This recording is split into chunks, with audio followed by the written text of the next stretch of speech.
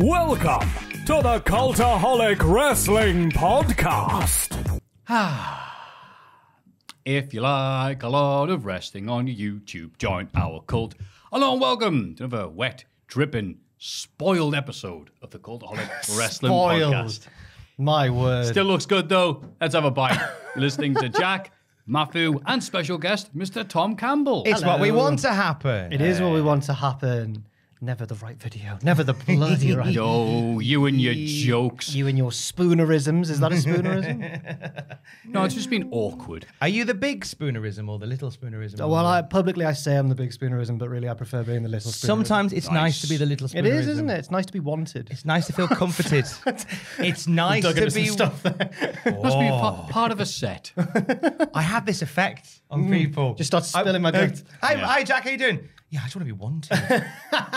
It's Monday. Oh, we started strong this week, baby. Cheers. Oh, but it's actually Friday in podcast land. How are Yes, you, Maffew? it is. You all right? Yes, I'm also Friday mentally on podcast land and in reality. You're wearing a lovely shirt and tie. Dankeschön. Are you on a promise? I promise. Are you on a promise? I don't understand what you're Have saying. you never heard that phrase before? Are you on a promise? I'm on a promise. No, please explain. Like, have you got a little something that you're going to do after? Are you trying to impress having someone? a little, Oh, okay. I understand a the little concept. kiss over someone? Sometimes I understand the concept of trying to please someone, but Are you on a I'm promise? on a promise. Are you I've on a never heard it promise? said like that. It's like if someone said, "Hey, well, later on we'll have a little bit of the old." Oh, and you go, do you how's promise? your father? Do you promise? Not like last time, you lying bastard. I'm so old in this office. I've gone. Are you on a promise and a bit of how's your father? There's one that's being sent for a message, which just means going to the shops for your mum. Go and get us a message. You're like, I think it's quite a northeastern one, that one. But that's like quite an old-fashioned one. Well, the one you said that's you're on a promise and how's your father? I can usually answer both of those at the same time. So in the news this week with the wrestling, Cody Rhodes has yet to speak to Triple H about smashing the throne at AEW Double or Nothing 2019, which I thought was funny because you thought it would have been the first thing they shook hands over, but apparently not. I mean, Hey pal, take a seat. Not that one. Cody says, so we have never spoke about the throne smash, and I'm even further concerned that one day Hunter is going to watch the Being the Elite episode titled The Exorcism of Cody Rhodes and be like, wait, I was the bad guy? I think we can completely say that will never happen. But even though Frankie Kazarian did a really great job, he kind of really made him look cool. He was kind of Terminator-like in how we did it. But yeah, he's never asked me. He's one of those, I don't know, I feel like he's unsuspecting. You'll think he doesn't read your interviews or whatnot, and then one day he'll be like, I read this thing you said. Oh no. He's very organized about that, says Cody. I was going to say, I reckon Triple H has watched he knows the throne smashing incident, surely. But at the same time, maybe they're just friends and they're fine. I don't know. What do you reckon? Or maybe if you're trying to downplay something, like, I don't know, a rival company being set up, you'd be like, yeah, I know, but if I acknowledge it, they've won. If Jeff Jarrett can go into the WWE Hall of Fame after setting up TNA wrestling, all is forgiven. True. Well said. Well said. Hulk Hogan is engaged to Sky Daily, and I put down, oh, that's nice. We'll be able to watch the football. Yes. Yeah. Very good. Something. Maff, you've got to be careful because we're hitting the ceiling very early. That was very early. We're never It's gonna... a 30-minute podcast this week, folks. Liv Morgan's shoulder injury update. Your report shed some light on it. Morgan was attacked by Rhea Ripley on Raw. Brian Alvarez and discusses the situation with his friend Brian. Alvarez says Liv Morgan does have a shoulder injury, and this was an angle to put her out of action for a while, and maybe a long while. And I've clicked back, and I've lost my notes. Oh no! And then Dave said, "You should be more organized, Brian Alvarez." Oh, well, what are you doing? He said he sent me to get a long wait from the shop on my workplace. She'll be able to watch the football. My understanding is it's the other shoulder. Okay, so is this the left one is the one that they hurt, the injured left one, the storyline, but my impression was more interesting than that. I don't know why I brought it up. Yeah, Liv's injured. Yeah, she's out injured, but they've written her off on SmackDown, as we'll see, which at least she was well enough to be written off. Yeah. You know what I mean? Yeah. Yes, thank you for saving me there, Jack. I love how you read your notes like someone else wrote them for you. They did. All these notes come from the Cultaholic News website, full of the best news reporters in the biz. I'll tell you what, one of them is going to feature in the Hall of Fame segment as well. He provided A me new segment. Oh. one of our. Well, he's not going to physically come in, but he provided me with inspiration for my Hall of Fame pick this week. I'm really excited. Avi recalled how Jerry Lynn literally spoon-fed him during their first meeting. And Wait, I see literally literally go, come on, don't literally me. An interesting opening, Gam. On the episode of the Whole Effin' Show podcast, revealed Lynn had to, quote, this was on the Soma days. Oh my God. Back before I knew how dangerous they were. I would eat Somas sometimes, and one of those times would be when I'm on an airplane trying to sleep. So I got on the airplane. I think it was Value Jet. That sounds promising. Was that the Soma or was that the airplane? I think that was Value who Jet. Sky Daly was married to before Hulk Hogan. Yeah. Jerry Lynn was sitting. Value Jet. Yeah. If the thing you're flying The on rubbish sounds gladiator. like. If the thing you're flying on sounds like She's it's going to married be to another Aldi job. Wolf. Jerry Lynn was sitting much more forward towards the front, so I passed him on the way to the back. That's where I met him. I said, hey, Jerry, what's up, dude? Good to meet you. I went back there to the back in my seat, and I apparently took some Somas, thought I could take a nap on the plane, and I thought I would eat some cereal that the stewardess handed out to help kick in the Somas. The mother effer ended up feeding me. First time I met him, he's feeding me Fruit Loops. I don't know what our conversation would have entailed at that point, what we could have possibly talked about when we came back there, but yeah. Man, nice dude. He took over the spoon right away. I don't know if that's a pun or not, but what a nice throwback to what we were just talking about. Wow. And it's pertinent because Jerry Lynn's back. Oh, yeah. Jerry Lynn. Jerry Lynn. He's going to batter, I can't even remember now, Jungle Boy. Jack Perry. He Jungle insulted Man. the good name of ECW, and after hearing that story, I think Jungle Boy had a point. I know. John Cena ate loads of chicken round Samoa Joe's house. What news week is this? It's a great week for news, It's been isn't a it? fab week Wrestler for eats news. lots of chicken. Wait, around Samoa Joe's house? Yeah, Oh, he was in WWE, wasn't he? Samoa Joe was on the Doughboys podcast. I don't know what they talk about. He said, this goes back to when I started. It was Cena and Frankie Kazarian. We were at my house. We just got done doing a wrestling show. It was probably midnight, and we were crashing at my pad because we had another show the next day. My pops, great host, no matter what time of night, it's midnight. My dad starts cooking. He cooks a pan of chicken breast and all the stuff. There's about 5 of us. The guys start eating, and there are 2 sheet trays, completely full, with grilled chicken breast. I had 1 or 2. John and Frankie start going one-on-one on grilled chicken. That's what he says. They get through 2 trays. I was amazed my dad whipped up 2 trays. What are you doing, Pop? They get through 2 trays of chicken. They're now face to face and just trying to shovel it in like, I'm not giving up before you give up. Finally, they finished all the chicken in the house. There was nothing left to eat, and they called it a draw. They probably both ate 6 pounds of chicken, if not more. I was going to say wrestlers are weird, but I think this is a man problem. Men are weird. Maybe that's the issue. That's like, I can eat more chicken than you. Yeah. If we went out and we had like a normal sized meal, it's all right. But if you're like, the waiter comes around and goes, someone wants another plate? You're like, wait, no, unless someone else says yes, in which case, yes. That would absolutely happen. I'm sure there's a story from before I was born where my dad and my uncle were around my grand's and there was a buffet on and the buffet wasn't finished. She went, you'll never finish that. So they did to prove her wrong. And I'm like, why did you do that? Did you feel good about that? And he was like, no, it was awful. It was really, really horrible. The top prize in any of those competitions is a bowel obstruction. Yeah. No, it's a family member going, I'm proud of you. Get that fed, get that eaten. A pat on the head. It's very complimentary. Which is more than what Baron Corbin got in his time with JBL. He explained how much he did not like this period when he was very brief with him last year. It was on Corey Graves' podcast After the Bell. Quote, there was a sense of panic there for me because everything I'd done up until then had worked. I'd made things work. I had one promo in my career where I was in the ring in the middle of it going, there is nothing that is going to make this good. We're not saving it. It was a segment with multiple people, and I felt the crowd just going, dude, like, this is not good. And you feel it in your gut, rather like your uncle after that buffet. Yeah. Which segment was it? And then, it's going to get to it. And then we got to the end of the JBL stuff. We were trying to make it work. I think there was a few things that went against us. Opportunity, timing, a few other things. And you could just feel it. I felt like it was in that movie where you're stuck out in the ocean just waiting to get eaten by sharks. Oh, I remember that one. I was drowning in a sense. And that's what we had in the conversation. It was like, okay, well, what do we do? Yes, I'm glad that he felt the same as well. That's how we felt watching it. I know, and it felt like, because this came all after the comedy stuff he'd done with like him being a lovable loser and Happy Corbin and everything. And it felt like JBL was kind of a step back for him. But you could tell that JBL thought, I'm going to really, this is an old school manager. This is going to boost him up. And you could just tell they were onto not a winner. It was a shame. Yeah, they did some gambling backstage with Ted DiBiase, They and he smoked knows how to do cigars, it with they other did- people's money. Oh, dear. And they smoked cigars. And They did it all was the like, man stuff. and And it was- JBL went, I'm so much more entertaining than the guy I'm managing. Everyone went, yeah. But in that circumstance he was. But I'm liking Corbin. I like him sometimes. Not Do you like then. him now? Now he is. No, he's a shark. shark. He's Shark Boy. Yeah, I like him now. That's who needs to debut to stop him. Shark Boy. Or that dancing shark from last week's episode of AEW. I know who that is. Really? And they DM me to say, I'll tell you, you can't tell anybody. No. But what good's a secret? Unless, hey, I'm going to tell you something, but not all of it. Oh, that's not fair, is it? It was so great. I'm like, I'm so flattered. You dangled the. He messaged you and went, bro, don't tell anyone who it is. Don't Izar anybody, but I'm the Shizark in the thing. No, it wasn't him. Wasn't him. That's one episode of SmackDown. Hey, Maffew, don't tell anybody I'm in this. But you're sat at the same time. I know it's mirrors.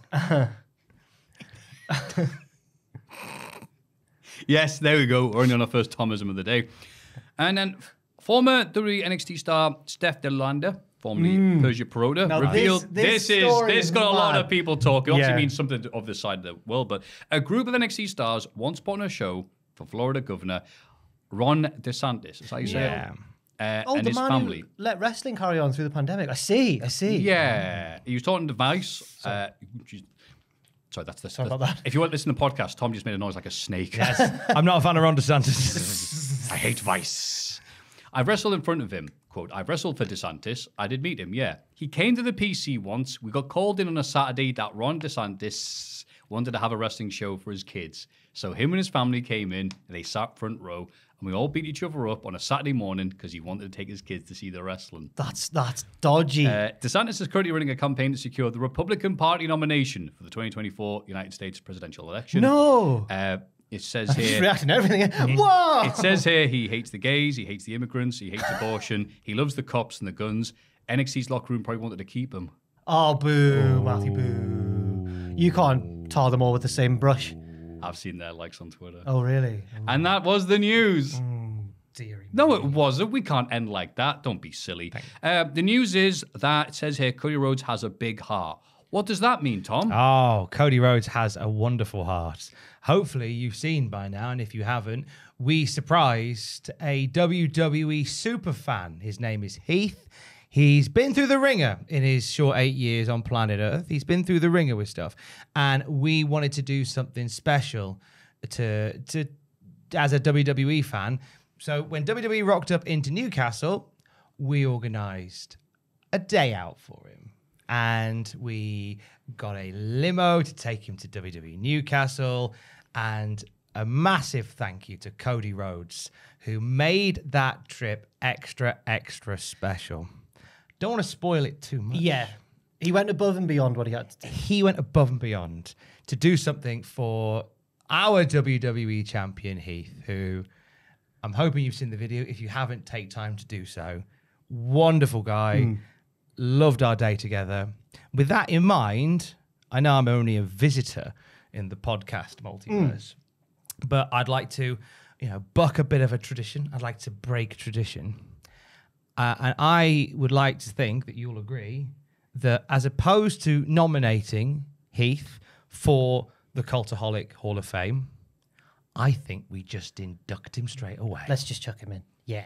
Are we I think down so. for that? Yeah, team? 100%. Yeah, Absolutely. Don't you forget about Heath. Don't you forget about That's him. nice. So, And credit to you as well, Tom, because you had a big hand in putting that all together as well. So well done. Heath's the champion here. Yes, of I would course. have. It was. You Heath. were the manager. You were the JBL in the situation. I was. I wasn't that bad. Come on. I will give a tiny little bit behind the curtain Go on. on it. We planned something special for Heath. Go and watch the whole thing. As I hinted at, it involves a limo. Wanted to book a limo to get Heath from his house to the event in style. WWE's event was on Friday, the last Friday in June, which was the same day as every single school's leaving prom. Oh. I rang. Limo WrestleMania. It's limo WrestleMania. I rang 38 limo companies. My favourite conversation, and I won't say the limo company, was a guy who went, I'm going to be honest with you, you're going to have better luck finding a unicorn down Big Market than finding a limo on Friday nights. You might as well give, I'm going to save you another day. You might as well give up now. You're not going to get a limo. We're all fully booked. So that was me doing some moonlighting. But we got one. Yes. Despite the fact that a unicorn He's in your stairs now. He's in my stable. Yeah. Check out the video when you get time. We love Heath. We're so happy to do something special for Heath and Heath's mum. As a WWE superfan, he's our WWE champion, and now a rightful member of the Cultaholic Hall of Fame. Which we will, but we thought we'd just get him in I first. haven't done Yeah, yet. absolutely. Let's get that done now. Let's get that absolutely. done now. Love you, Heath. Check it out. Well done you, the lovely limo company, the lovely Cody Rhodes, everyone else involved in that Cultaholic for making a grander day out than even Wallace and Gromit. Well done, pals.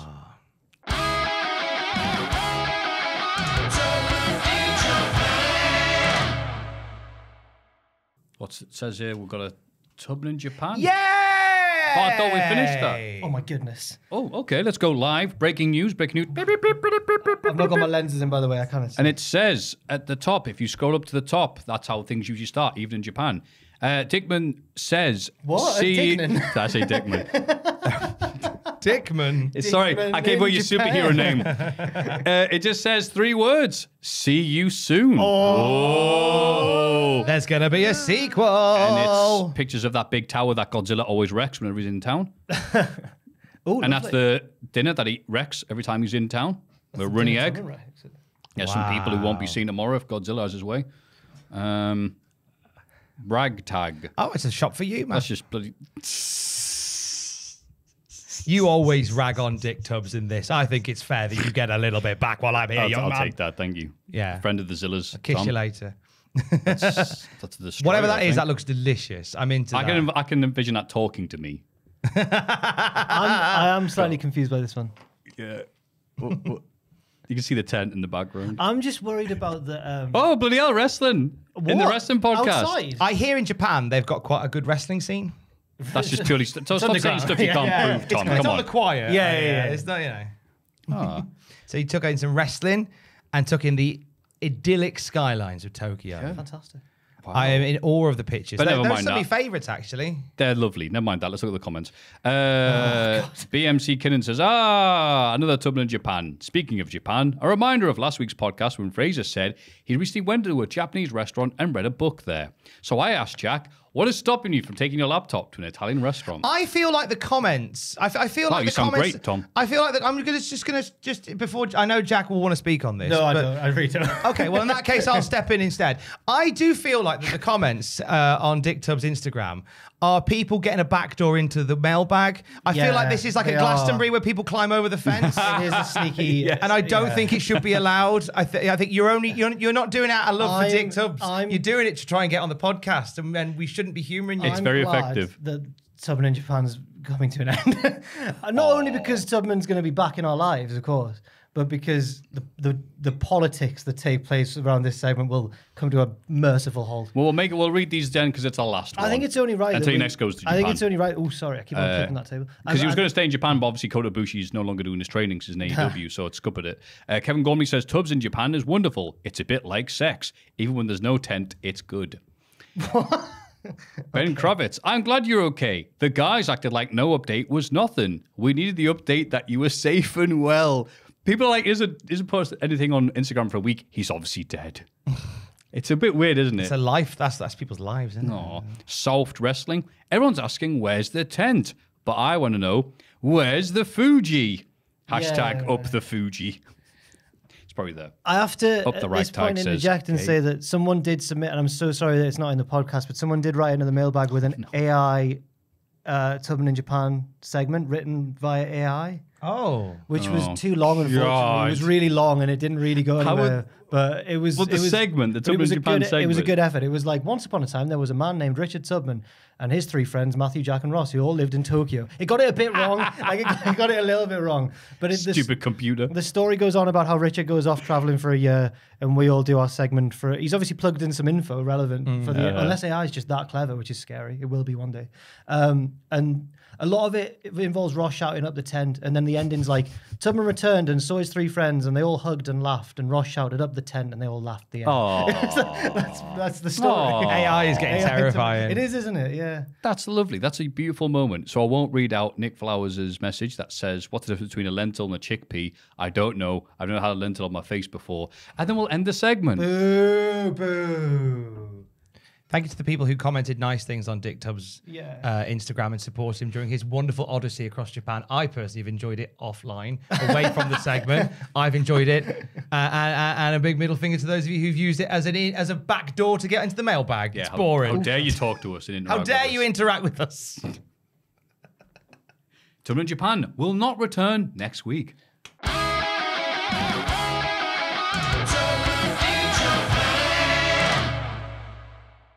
Everybody get excited for the Cultaholic Hall of Fame! The Hall of Fame segment. In condescending order from last week, Tom Cruise in Mission Impossible, 1%. Fraser did say that he has managed to get the worst ever Hall of Fame nomination ever, 1%. I don't think it's ever been that low. No. How did he... How happy are you feeling right now? how did- The table is rising slightly near Me? you. What do you mean? That's I'm the implying arrogance you got of a you stiffy getting their because comeuppance. Fraser Oh, did right. bad. Sorry, because, oh, yeah. Blast him. Blast him, my God. Blast him. Confound you, Fraser. I'm from the 50s, apparently. Sounds like something I would say. Send him for a promise or something. I don't know. What do they say? You will rue the day. Are you on a promise? Yeah. Promise Anyway. me you will never vote again. No, Anyway. I wish he'd done better. Wow. Feel 1%. bad That's also for what Mission Impossible 2 got from Roger Ebert. Going to watch live wrestling, 15%. I was feeling the good stuff after North. It was a class Yeah. show. God, but It was obviously an- people were like, shut up, Matthew, be cynical. I'm guessing you guys talked about it last week, but We did. it was an unbelievable show. And this isn't just me sucking up to Tom because he's here and he's part of the North team. But it was a really, when a wrestling show is a many ringed circus and there was like a flippy match, a brawl, a hardcore match, tag matches, all this sort of stuff. It was just a really well put together show. Yeah. And when I passed Bowers at one point, and I didn't stop him for too long because he had his headset on, and he was in a constant state of rushing around during the show. He was listening to So Solid Crew. But I went, it's going really well so far, like the order of the matches. And he went, I've been turning the match order over in my head for months. And I was like, okay. Well, it paid off, though. It definitely paid off. What a show. Nearly 800 people at the Walker Dome for that Amazing. one. To which we say, Impact Wrestling, top that. Oh! I know. So we'll go put in the news section, but forgot. Yes, Impact Wrestling is going to be running the same event space in October, right? Yeah, they're doing the UK Invasion Tour and they're playing the Walker Dome in Newcastle upon Tyne. So we will be going and counting heads just to see who won. And in case you don't fly David Penzer over Oh! and you're needing someone to announce the wrestlers to the ring, Scott, give us a call. Scott D'Amore, give us a call. I'd have Tom. What England? I'd have you too, mate. I'd have him, I'd have you right in an over official this capacity. table. My goodness. Not to sound like I'm out of touch, but what UK and/or Irish wrestlers do they have on the Impact roster? Subculture, Joe Yeah, they got Hendry. the Welsh guys. Joe Joe Hendry. Henry. There we go. Local. No, the And prestigious. they've announced the return of Grado. Oh, okay, there my you go. God. So I was thinking, like, okay, Joe. Grado's got. All right, yeah, forget it then. Oh well, North. We had a record for a month and a bit. No, it was still. It's a really big step for North, and it's good to see them. All the dads are going to go to want to see Grado. Do you know My what? dad likes What Grado. a great- Never seen him wrestle. And I'd mentioned this to Aidan, so I think he's all right with me saying it. But during North, obviously we had those seated bits. We all sat Yeah. near each other at North, apart from Tom, who was in the ring. It would have been awkward. He was down there. I was grafted. You that were night. northern grafting. Northern grafting. Oh. And at one point, I was turning around to talk to Aidan, and he was there with his fiance and his dad. And at one point, like a good move happened in the ring, or there was like a standoff or something, and his dad clapped it like he'd just seen a tiny bit of defensive work at St James's Park. Like, he went like, yeah. It Oh, wasn't that's really a nice. wrestling audience clap. It was more like a Yeah. quiet appreciation. Like, yeah. But I love that it had as much of an impact that you talked about last week, and it got a nom in the Hall of Fame. Yeah, nom nom. Nom nom. What's Big. that screechy sound? I can hear that. Me too. It's the sound of Scott D'Amore's private jet on his way here to offer me the job as ring announcer Yes. for Impact in Newcastle. No, it's Jack sharpening his blades. Seen the winner. Matthew's Jack impression, 84%, But which what I will- Ross decided to put What I in the will Hall say of in your Fame defense seconds after was I did that it. you didn't do it and then champion it yourself and go, and it was that funny. I'm putting it in. It was more of a Ross. It was a tactical move by Ross there, which has paid off. to be Yes, fair. 84%. Wow. Massive. That is huge. I preferred North, but Why is that? I just more of an enjoyable experience for myself. I also enjoyed our fun night afterwards, which you've now tarnished, Matthew. Bless you. Thank you. I enjoyed seeing the wrestlers. I'd even said on the commandeer- podcast, I think Mum was like, I had such a nice time with Jack. And I've done him dirty like this. the wrestlers commandeered that karaoke. You know when you're ever in a situation where, like one time we left a camera rolling backstage at WCPW, and then when we checked the footage after, it's just the wrestlers messing about. They're all theatre kids at heart. Yeah. They're all attention-seeking people, Yeah. and that's fine. But the karaoke was a great time. Just high off the energy of, Yeah. of all of it. Yeah, I I mean, was the- exhausted, but I I have was, to- I was, you know, when you're really tired, be like, I'm having such a good time. My two wrestler MVPs at the karaoke, G Money. Oh, yeah. You know when no one wants to be the first one? He didn't care. He didn't care. Went for it. Did a karaoke classic, Let Me Entertain You by Yeah, Robbie. smashed it. And Man Like DeReese, Red Wine, a West Midlands classic. Of course it is. Ali Campbell represent. Yeah, God, he was so great. he's a great guy. I drunk tweeted him when I got home. Hey, yeah. Said, thank you for doing Red Wine. And he went, you're welcome, Jack the Jobski bro, or something like that. No, he was lovely. What a Yeah, man. what a guy. I've never really talked to him that much before. And yeah. The only interaction I had before that was we're at Rise after the WCPW show, and him and I forget who else was there. I don't remember him being on it. Was Yeah, it maybe 'cause he on his came in- Defiant? It must maybe have been. Yeah. But he was there and he was freezing. It must have been like winter or autumn time, but there's an outside bit that everyone goes to on Rise. And he was shivering. He's like, oh, I'm really tired, man. And I went, do you want to wear my coat? And he looked at me and goes, I don't know you. But he was here talking with me for like the whole night. And I'm like, well, you know. And Yeah, he's a very I also personable- realized, wait, hang on. There are like lots of other cool people here with me. I'm like, am I that up my own ass? After having an entire night of good wrestling, people going, love you on the Cultaholic Podcast. That I'm thinking, man, like the Reese is like, well, let's dance with Maffew. It's a good reality. Like, wait, what am I doing? He seems to know you now. Yeah. Yeah. Yeah, he definitely borrowed my coat now. I My coats definitely go with his cool gear, right? I'm fully a member of the 0121 now. I'm not really. You are. He's looking at me, oh, Primark, Maffew. Yeah, great. Cheers. Anyway, so I will point out very quickly that if you weren't at North Wrestling Thunderstruck, you can watch it on Fight tomorrow night. Oh, with commentary by yourself And Vader Scott. and Vader Scott. Oh. Darth Vader Scott. Darth Vader Scott. Oh. So get it on Fight. It's a great show. Bloody hell. And if you're not doing that, then you listen to this. It's the Hall of Fame podcast nomination bits. So It'll be Matthew's Tom second impression first, won't is it? Yee. Yeah. Okay, because I'm in Ross's chair. I nominate for the Hall of Fame The Art of Going to the Cinema on Your Own. Ah, right. saw This you on is Facebook relevant on now. Yeah, yeah. Went to see Oppenheimer this week at the Tyneside Make it sound like when Cinema. bloody Renee Wolfcastle was trying to do Oppenheimer. Oppenheimer. Is it Oppenheimer? Oppenheimer. I think it's Optimus Heim, Optimus. but he didn't once. Now I've become death. He didn't once transform into a big truck. I was fuming. I was But yes, livid. sorry, you went to I went to see- go see Peaky Blinders the movie. I love the bit where Thomas Shelby built the atom bomb. That was Yeah. great. Because Alex, my wife-to-be, didn't want to go and see it. It's not her bag. So I was like, I want to go see it. I'm going to see it on my own. And it's funny the people that you speak to about it, and they're weird about going to the cinema on their own. Like, I don't think Alex is one that would go to the cinema on her own. A few friends of mine were like, I wouldn't go on my own. And to the point where when you say that to some people, they go, oh, do you want me to come with you? I'm like, no, I'm making a conscious choice to go to the cinema on my own. And I'm having a lovely time with it.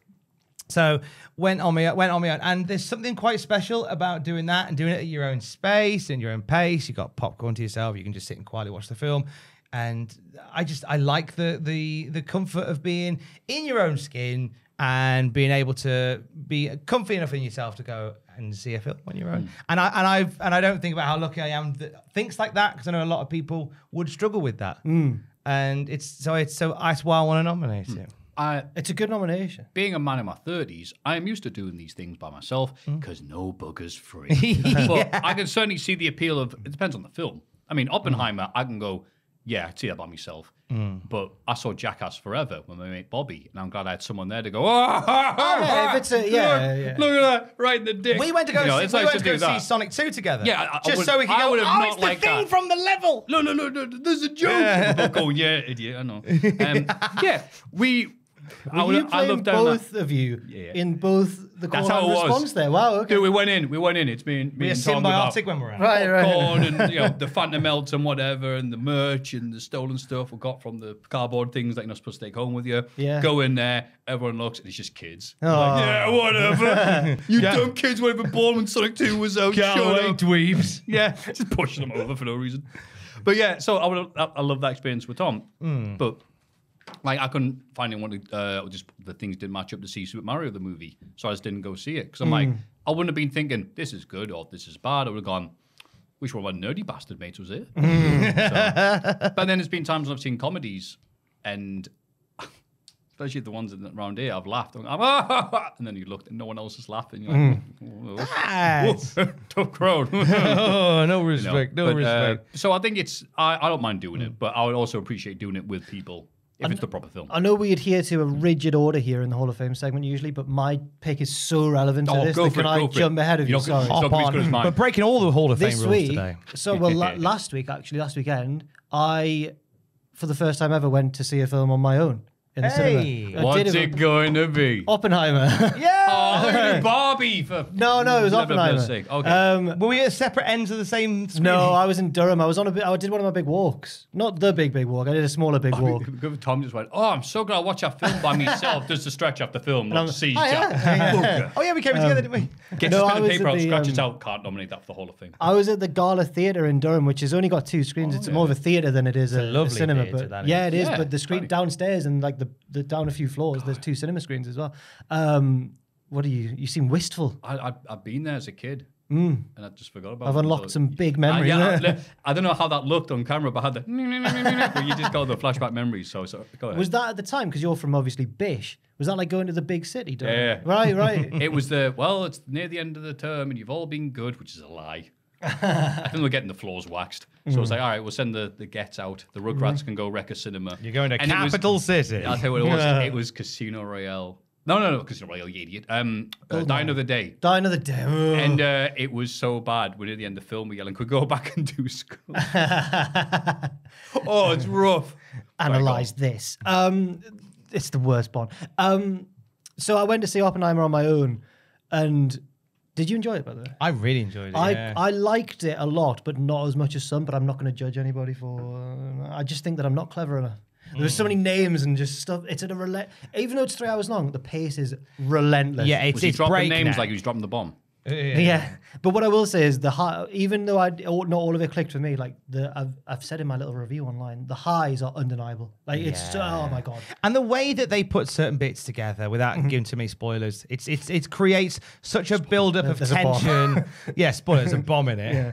But the bit when You know what? It would be a spoiler for Ross. that's true. He did what? I saw apparently last week he learned that Leah and Luke are twins. He went to bloody Benidorm and he Yeah. said that this I saw you- lad is Darth yeah. Vader, lass is Leia, Yeah. doing this show on a Segway, and I'm like, Ross, not to sound weird or nerdy, but the most problematic bit of that is the fact that it was a Leia and Vader was, why is that? And Fraser had to do that. The what? And We've really missed a comedy mine of Untapped of Ross watching the Star Wars series. You should do something, because he's not here and he won't watch this. You should do something where... A single tear's now going to roll down as he's sat with his headphones on. Yeah. Well, if you are, Ross, hello. Hello. Hold and Give. Hold and Give. It's our Smashing Football adjacent channel. use the Force. Go on. Yeah, and if you're a big fan of Jack Atkins on the Classic Raw Review, you find him on there chatting it up a storm with Ross about the footy. It's a good time. It is a good time. You should drop a fake Star Wars fact and both play it off as legit. And then never mention it again, and then wait till Ross brings it up and go, well, yeah, of course. Well, Jar Jar Binks was the uncle of Darth Vader. Yeah. Oh, I mean, like all this stuff about identity politics. No one complained when Boba Fett was gay. He's like, what? Is that scene Return of the Jedi? You've seen Boba it, Fett right? is Han Solo in another dimension. But he puts a lot of weight on. Come up with something. Anyways, there's some fun to be had there. There is. But so yeah, Oppenheimer. I went to see it on my own. When they made Yoda a Macum. Hey, Luke, yo's the Massive club, Sunderland is. That was the original dub. It is a massive club, Tom. For a man who wants Master Yoda, what can I get you? Cheese pizza. pizza cheese.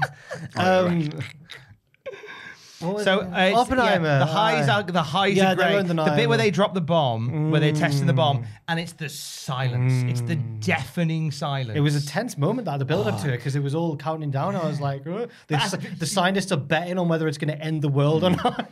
The one thing that caught me out. The silence apart from that one dude at the back going, AEW. Have you seen it, by the way? Not yet. Right, fair enough. The one thing that caught me out in it was when that was a really tense bit where they're counting down to testing the bomb. It's going to go one way or another. And you obviously all know, but you watch it and it's really, and you're like, oh my god, this scene here, they're cutting it, and you go, is this going to happen? Oh gosh, I feel my heart right there. And you go, hang on, isn't that Josh from Drake and Josh?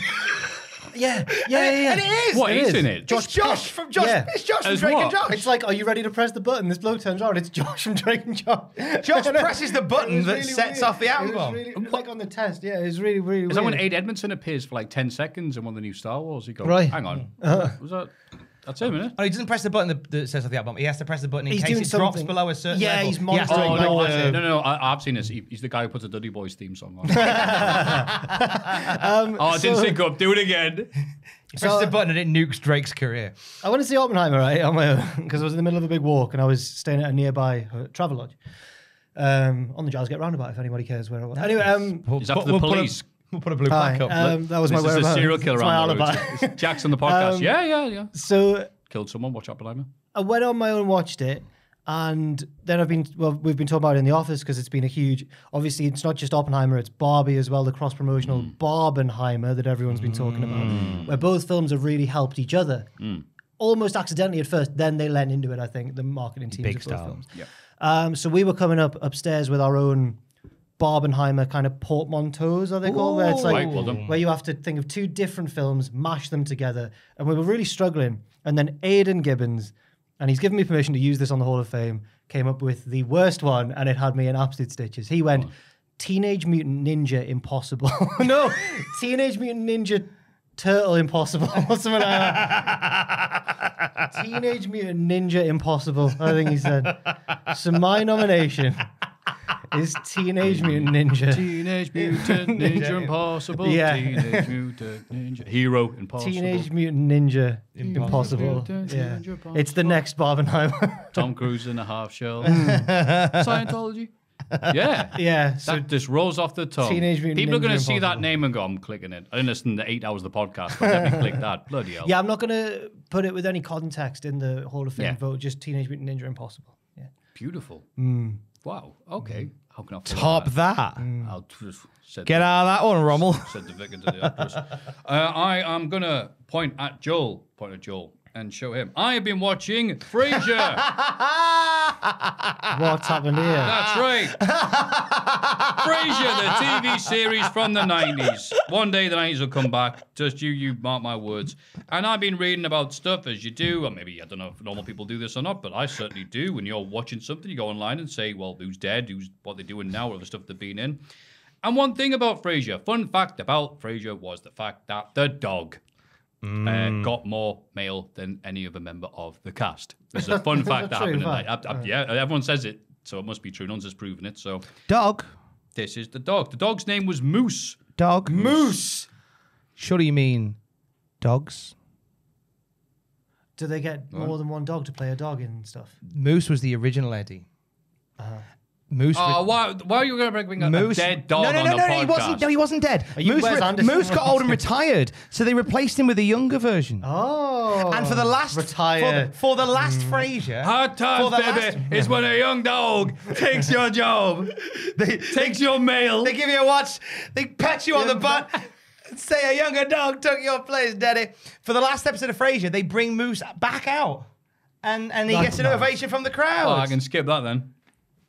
No. Still do it. I didn't know about that. Bloody hell. Still do it. Sorry, I interrupted your nom. Nom. Saying no. So this is Eddie, the dog from Frasier, who got more mail than the rest. And here he is. I was Googling and ready for this because I haven't done much this week. And apparently made the cover of Entertainment Weekly with the tagline, he's hot, he's sexy, he's purebred. No, it's not Curry Man. It's Eddie the dog. And every time he gets one thing to do per episode, and he gets the biggest pop of the night. Right. It's like Danhausen, but a dog. Think of a portmanteau for that. I need to watch it, and I've never watched Cheers either. I never watched Cheers either. Is Frasier very different to Cheers, even though it's a spin-off? It's just it's got the same energy. Frasier's a bit more. Frasier's a bit more sort of pseudo-intellectual than Cheers is, but I think that's how it sort of presents itself. But no, the dog just gets one high spot every episode, does it, and crowds are the dog. And sometimes Frasier will just be like, Niles, I can't believe I'm late for the opera, blah, blah, blah, blah, blah, blah, rhyme, blah, blah, blah, blah. Mild laugh. Eddie walks around with someone's pants in his mouth. The dog, funny dog. It's like Fraser Porter, not Fraser Crane, has shown me. I've never seen much of Parks and Recreation, but there's an episode where they bring in this local celebrity, which is it a tiny pony or something? Little Sebastian. And they all like go mad when the pony walks in. They're all like, "Oh my god, it's little Sebastian!" Yeah. And then little Sebastian dies, and they have a concert for it. And they sing a song called 10,000 Candles in the Wind because it's better than Candle in the Wind. Yeah. Oh. So yeah, it gets a big pop in the opening bit, like when they're introducing the cast to everyone. It goes like, "Oh, who's this?" He goes, "That's Eddie. I call him Eddie Spaghetti." And it's like, "Why is that? Is like Italian food?" And the dad goes, "No, he's got worms." So that is the dog from Frasier. There was a great scene with Eddie in where Frasier is once again, for God knows why, necking on with an attractive woman. For some reason, they all fell for... That's Kelsey Grammer. Just well. Dude, he got more press than the KFC ball. He really did. That man got some boon. His hair's closer to his arse than his eyebrows, and he's just there out now. Are you ODB, the rapper, with a bar like that? Come on. I've got him a memory bank someplace. There's a scene where they're necking on, and Eddie jumps up onto the sofa, and she sees Eddie, but Frasier doesn't see Eddie because Frasier's too busy necking on and getting handsy. And necking. And she says, "Oh, what's your name, little fella?" To which Frasier looks up and goes, "Promise you won't laugh." Damn it, Niles, we're late for the opera. And other Frasier things. How are you feeling about the Frasier reboot that's coming imminently? I'm skeptical. I'm terrified. It's going to be awful. Obviously, Anna plays Frasier, no issues with him. Is it the same? Anybody else? Is it Kelsey Yeah, Grammer? but they've also got Nicholas Lyndhurst playing American. Yeah, it's not the same cast. This is Frasier. Oh no, because away. the dad's passed away. And Dad's gone. Niles, I think Niles will probably cameo, but it's mainly Kelsey Grammer and Nicholas Lyndhurst. That's the bit. Like, obviously, look, he's a national treasure in the sense that we want to bury him. Surely, but only fools and horses. But like. Post Rodney. Only Fools. Yeah, Rodney. Rodney, exactly, yeah, Rodney. He detests the fact that everyone knows him as Rodney. But then you've seen it, apart from Goodnight Sweetheart, which is, God, it's a depressing thing to watch. It's disguised as a comedy. But apart from that, he's not done a lot. He's Rodney. He's shined in, for being honest. Okay. I think they should have called it Frasier and Rodney. And he should have just played Rodney, who is just somehow in the same universe as Frasier now. Just say Frasier, damn it, Rodney. Yeah, you I like plonker. that. Kelsey Grammer can play this old character. I'm now trying to think. I'm now trying to think of the Only Fools and Horses theme tune, but in the jazzy style of the Frasier theme tune. Like, stick a pony in my pocket. I'll fetch the suitcase from the van. Hang on. Yeah, it sounds rubbish. So, the dog from Frasier is my pick. Your pick is Oppenheimer. Going to the cinema on my own. Beg your pardon. And yours is Teenage Mutant Ninja Impossible. Oof. Possible for me to comprehend, but not impossible for you to vote at home. What I'm going to Patreon. Don't talk over the bit. Patreon.com/Cultaholic. Now you can say your bit. I'll talk over your bit in a minute. Goodness me. This is This Week in the Wrestling. It's this bloody week in the wrestling. This week in wrestling. Can we acknowledge? No. I think we have to acknowledge that we had to stop. And when we stopped, I gave Maff a giggling fit because I said, what if Phil Mitchell was in Oppenheimer playing Robert Downey Jr.'s role? And I just went, don't drop the bomb. And Maffew had a big old... enjoyed it. Maffew had a big old giggling fit. And he wanted to start this segment without acknowledging it, but... And I by the way, someone messaged me to say, can you ask Jack in the nicest way possible? Oh, I meant, no. it's nice. That's a When you prefix do you the never want to news- hear. When you do the news in the podcast, you end up putting the notes up here so no one can see your face. Because I've never got my lenses in. I can't read them. Can you not put your lenses in? I'm not today. Okay. Whenever I do the news. It looks like your face. In what news videos? Yeah. Thank you, Tom. Yeah, Looks because like they your send face. stuff and it's just like, Yeah, people want to sometimes see this, but they go, I'll tell you what it is, right? Usually I do the news at like 9:30 in the morning. I've not yet put my lenses in yet. Do you put them in first thing? No, my eyes are all sleepy weepy. Would it help? Would it help when I wrote the news? I printed it in a bigger font? No, it's all right. It's okay. In today's news. Roman Reigns. I've noticed I've started to make sure I've got my lenses in on pictures videos because I noticed I was doing it in pictures videos and I'm like side on, so it's a bit weird looking. Fair enough. But yeah, I'll have to. Yeah. Ah, But I am aware. Yeah. this week in Oh, big laugh in the room there. Something funny's happened over there. good. Well, let's hope something funny What could it happens be, in here Joel? on the podcast. Missed I reckon it's right now. I think it's sort of Phil Mitchell playing Robert Downey Jr. I rolling reckon up it's and SmackDown. I reckon it's something that Dan said. He naughty Dan in there. Someone messes with a bag in the women's locker room, surely signifying the imminent return of Randy. Oh, nice. Never forget. Austin's theory. Austin's theory. Not just DTA. Don't trust anyone. I believe. Not just a theory. Austin's theory. I believe that if we mix these atoms together. Oh No. Don't drop the bomb, lads. Imagine if Phil Mitchell played Attitude Era Stone Cold Steve Austin. He did. What do you mean that was him? I'll get you, Vince. Yeah. Tries to stop Rey Mysterio winning a fatal four-way match against Sheamus, Cameron Grimes, and LA Knight. Goldberg's Grant.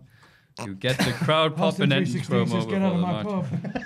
Santos Escobar fights Theory off and Ray wins the match. He'll face Santos next week to determine the number one contender for Theory's US title. And Better Wrestling Experience on Twitter has said that WWE are apparently considering having a Latino champion on TV, which could mean that one of them's beating Austin Theory for this belt. That would make sense. Yes, it would, because I don't think this reign has particularly helped Austin Theory. He was doing all right until he bumped into the bumper known as John Cena. Yeah. Ironic, because he didn't bump for him. Oh. No. Yes, I think all of his mistakes have been underlined rather than have a line scratched through them like you would do for weaknesses. And we're just waiting to see who's going to lose to. So, yeah, good for Santos. It's a shame it's happening right next to LA Knight. And it's like, yeah, okay, that's nice. Yeah. But It's unfortunate for any of the people coming through, because I remember when we talked so glowingly about Cameron Grimes about to get like a push to the moon, and obviously we love Santos Escobar, but LA Knight, He steals the show. he's just LA Knight, isn't he? Yeah. And that's what you're up against now. And even though he didn't win Money in the Bank, and they were maybe hoping, well, no, I don't know if they were hoping that his popularity would diminish, but they were probably hoping that their chosen pushes were going to get more attention. But he still, when he cut that promo on the way to the ring, everyone was just still fully behind him. It's getting louder, if anything. Yeah. Yeah. Let me talk to him. Knight is right. The Nah, Cavender twins. Yeah. Don't disagree. The Cavender twins are in the crowd. Backstage, hello. Backstage, Jey Uso walks backstage and greets Tony. Backstage, Jey Uso walks backstage. Oh, no. Backstage, Jey Uso walks backstage Fair and enough. greets Tony D, Stacks, and the Creed brothers. And the way that this is well done is well written, but Tony D, Stacks, I thought, is there a dude called Tony D Stacks? Tony D Star. like Chuck D Head. Now, the Creeds are not in NXT anymore, allegedly, because they lost the match to the Diad. Yeah. But Tony D and Stacks are still NXT superstars. Yeah, what but are they doing? They can do what they want. He's on day release. He is. There was a funny bit that was shared on Twitter of Tony D and Stacks walking backstage, and Pretty Deadly walked past them, and they make eye contact briefly, and they just look away. It's on SmackDown. Yeah. It wasn't. I don't know if it was on SmackDown. Maybe no, remember that. It was just a little thing that was shared. I think on WWE's Twitter. Oh, right. That was good. And like Tony D's going, who was that? They should put that on the actual TV show. Yeah, that would be great. Yeah, it would be funny. For people who watch NXT, it would have been funny. So, meanwhile, an angry Austin Theory, you know he's angry because he goes, "Oh, I'm angry." Convinces Adam Pearce to book him against Santos Escobar tonight. He goes, "All right." Kamala Hayes, Trick Williams, and Tiffany Stratton are seen in the crowd ahead of Charlotte Flair's match against Io Sky. There's NXT people all over the place. They're really trying to get those ratings up on Is NXT. this because there was a shortage of talent? I remember, I might be wrong, but I'm sure I read that there was a few people off sick. Right. And they were filling some gaps with NXT guys. It would make I've sense. been told, like, looking online, it's 6 and 2 3s that the both that filling the gaps and also, because they're nearby, Right. and also that they really want NXT to get better ratings than AEW Dynamite, is what I'm reading. And they're building towards the Great American Bash as well. There's lots of positives, as we'll get onto in a minute. Where we are. Charlotte wins, but gets attacked by Asuka afterwards, who puts her in an armbar. This match was not reviewed nicely online, to say the least. I don't know. I think some people look into the moves too much that are done badly when it comes to women because, again, people just hate women. But I think with Charlotte Flair, I've said this before, she's so much bigger than a lot of women on TV that I don't think she means to be awkward. She's Duplo and everyone else is Lego. So it doesn't always fit. So, I mean, she didn't do good with the finishing move. What was it?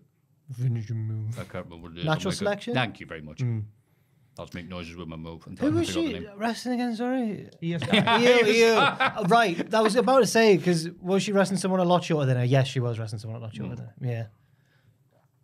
They had a good match on NXT once, but it was a triple threat with someone. Right. Was it with maybe Rhea? I can't remember. Someone else was in the match. I think it was Rhea. And Io did the moonsault onto the figure eight. And Yeah. Rhea Ripley, speaking of the devil, is backstage with the new NXT North American champion, Big Dom. Rhea's everywhere. You're right. They really have stolen our thumbnail strategy of just slamming Rhea Ripley on everywhere. That sounded awful. Sorry, not slamming. No, it didn't. Everywhere. It's what they're doing on TV and on certain videos that then get deleted on WWE's Twitter. Hello, mother. Hello. Don't call her mother. Hello, Tom's mother. No, my mother is Sue. Her mother is Rhea. No, Mommy. Very different. Look how British you are. Hello, mother. So British. Hello, mother. Oh, I thought you meant me being like uncomfortable about it. Like, oh no. I thought because Rhea knows. She's cool with it. Yeah, Sam asked her. It was like the first question he asked her was, "Do you delete all the weird comments you get?" And she was like, "No, I keep them." But hang on, you say that, but the video I saw, you No, she came over at Clash of the Castle. Went, I've been waiting for this one. I watch you guys all the time. I'm like, so hello, mother. I can't speak if I think of Rhea Ripley watching us. I'm too scared of her. Why? Scary lady. Don't cross her. Yeah, I won't cross her. Don't cross her path. That's right. Hurry up, carry on, quick. Booch turns up, wants a title match against Dom, who makes excuses. Shawn Michaels arrives and thinks the title match sounds like a great idea. I thought the way this was set up, it was like, I can't believe a champion's making excuses not to wrestle someone. Then Shawn looks at the camera and Dom. This was just all about how great Dom is as NXT North American champion. Yes, and Shawn was there, which makes me think that this was always maybe the plan then to have NXT people involved. Because if not, I doubt they could have got Shawn on short notice. He would have been like, nah. He's so busy. Oh, well, true. True. In the Bloodlines locker room, Roman Reigns catches Solo looking at his lay. Don't look at my lay. I've seen videos that start like that. Don't look at my Princess Lay. Elsewhere, Bayley finds that someone has stabbed her bag with a pair of scissors. What's poor this bag. about? Well, this is Shotzi, isn't it? Oh, of course it is. Yes. Yeah.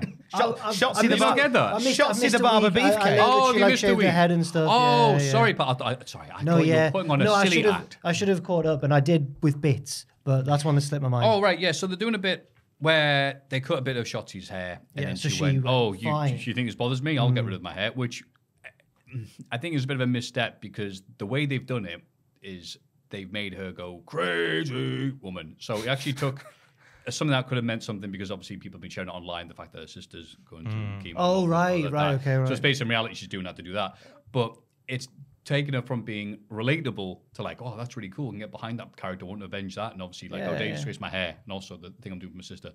And just turning into, lights flickering. I'm going to get you. It's going to be crazy. Because it's a shame because the words that she was saying in that video was like, you shaved some of my hair, so I'm just taking control of the situation. Right. I'm going to shave mine now. So the words that she said in that bit were great, but then, again, it's like, don't mind if I do. We go a bit silly with it. And I think she becomes unrelatable. Yeah. If it was just a case, I kind of wish that you could have done that. That was a Treehouse of Horror. That was Homer Simpson, wasn't it? I really rang a bell in my head. I was like, oh, hang on. I'd have had Shotzi shave her head while staring Bayley dead in the eyes. Yeah.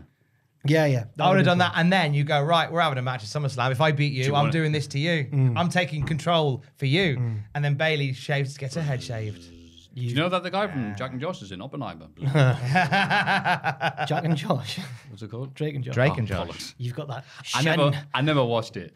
I've never watched it. I'm a bit older for it, so I'm vaguely aware of what it is. It's gonna take some time to realize. It's a good theme tune, yeah. But now isn't one of them isn't it just Josh now basically because the other one's done some stuff? Oh, I heard about that, dude. Aye, yeah. Oh, yeah. Hey, So turn around. let's go to unproblematic wrestling. Santos Escobar wins his match against Austin Theory, but it's non-title. Yeah, but that's okay. It's the match that Austin Theory demanded earlier. Yeah, and now he's lost it, which makes me think. What does this mean for Santos and Ray? Does that mean that Santos will face him again after winning the number one? Or does this mean that they've had that match already, so it'll be Ray? It will depend on how much of SmackDown next week is written before Vince has a look at the script. Yes. Yeah, it's getting a bit muddled, but at least trying to get Santos over, and it seems to be working. There were people cheering for him, just not as loud as the other one. I was initially skeptical when the LWO started because I was like, but his whole thing's being a cool heel, but it's actually helped him a lot, especially when they had that show in Puerto Rico. Exactly. Yeah. Dom Mysterio retains his title somehow against Butch after interference from Rhea Ripley. It was 90% Dom, though. Yeah. Right? Can we just make him Pete Dunne again? Peter. He was done here. He's Pete Dunne in everything but name. Yes, he is. Yeah. Yeah. He's talking more. Give him his burgundy back. Yeah. Again, doing the Barry Windham thing of, you're the stalker. And he's just like, yeah, but every week just doing less and less of the makeup. He just shows up and it's just the stalker. It's like, no, it's just Barry Windham, isn't it? Jey Uso and Roman Reigns have their contract signing, but Jey rips the contract up, saying the match is already signed in their blood. Tribal combat. Yeah. Roman asks if the elders know about this, but Jey says it was their decision. It's so dramatic. Do the Yeah. elders know of this? They already decided. They agree the match and ceremoniously touch foreheads. Solo goes to attack Jey, but Roman stops him, and Jey super kicks Solo to end the show. I thought it was nice. Like, no. Roman respects the rules of tribal combat, whereas Solo is just a wild card. It's good that they did that because you think, well, all right, Roman's just going to be the Roman and Roman everywhere while yelling, it's Roman time. But by saying, like, no, I am going to take this seriously. So it's like, oh, okay, if he's taking the match seriously, then it's actually going to be him being him. Just you saying the word Roman so many times then reminded me of the Hannibal chat we were having in the office.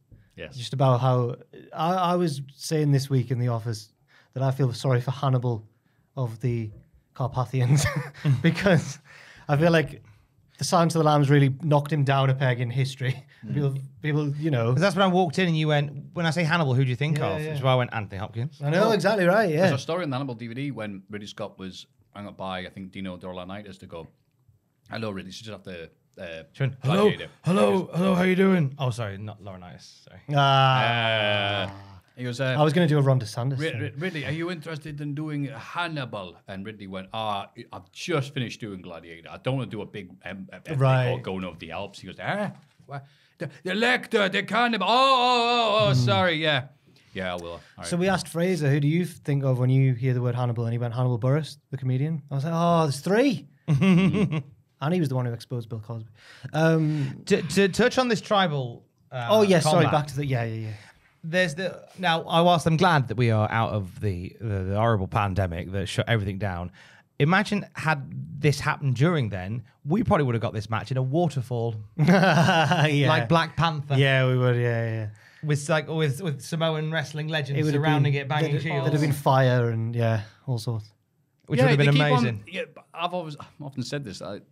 When guys like Umaga running around, like, they keep on presented tribal Samoa or tribal Samoa, American Samoa or wherever what area they're from. Like, there are people just nonchalantly running around like, roar, like that. I'm like, so are they going to go back, just do a segment, just one time? I have to go speak to the elders. And just gonna have like loads of them just roar. I love the idea. Killing animals with their bare hands and all the other stuff that we stereotypically think of them from the 60s. But they might do at this rate. But I really want them just to pack out that area when they do the match with like Samoan history, as many as they can. Yeah. Let's get everybody in. Yeah. Be great. And then the rock bottom's Roman at the end. No. I wonder how they're going to... SummerSlam, baby. Because I feel like it would be a massive shock if Jey won. I wonder how they're going to have it. I wonder what the finish is going to be like. Because apparently the rules are it's no DQ, but there's also no one else allowed. It's no one... There's no interference. So now surely they can't have Solo. Sounds so naive. Surely this time they'll obey the rules. Roman will choke out Jey. Like parallels from the previous. But then Solo's going to come out and try and help, and Roman's going to go, no, Solo, put down your iron brew. He's going to do like when Cena knocked out John Laurinaitis because he wanted to beat CM Punk the right way. And Jey's going to... And then it's like, he's going to beat Jey, and then next week he's like, why were you out there, Solo? I hope you try. Because I think you're right. That is what's going to happen. No. Solo, stop. Put your lay down. A solo, not fighting solo. Yeah. Not fighting solo. Yeah, your name's not Duo, idiot. Why you helping? You think I needed your help for him? Well, this is something that could, because I think you're right. They've already sort of sowed that seed a bit with Solo not quite understanding tribal combat because he went to attack Jay and Roman stopped him and Roman was like, "Come on, you know the crack." The honor, yeah. You know, so they if you attack, I'm gonna have Afa going. yeah, so they're gonna stop ringing now. So I think Roman will keep it with the help of Solo, but all that'll stick in his craw. You won't like that. Because Jay will have legit beef to go, I should have had you. Right. And Roman's like, you've embarrassed me, Solo. By helping me, you've embarrassed me. And that will start to turn the gears of Solo going, sod ya. Bop. I think you guys have done it. You've nailed it. Oh, Hurrah. thank you. We hope to nail you. Excuse AEW me. Collision. It's Ricky. Goodness me. Did we stutter? Oh my God. It's Ricky to rock a rhyme. That's right, on time. It's Ricky. Nice. It's not the worst one I've done this week. These have been great. Stop it. Well, wait for Raw. Oh, okay. Ricky Starks gets a big introduction after winning the Owen Hart tournament. He says it doesn't matter how he beats CM Punk. All that matters is winning the trophy. Punk interrupts and says he doesn't blame Starks for cheating to win. But how does it feel to treat me like knowing he can't beat Punk fair and square? Starks mocks Punk for carrying around an empty bag.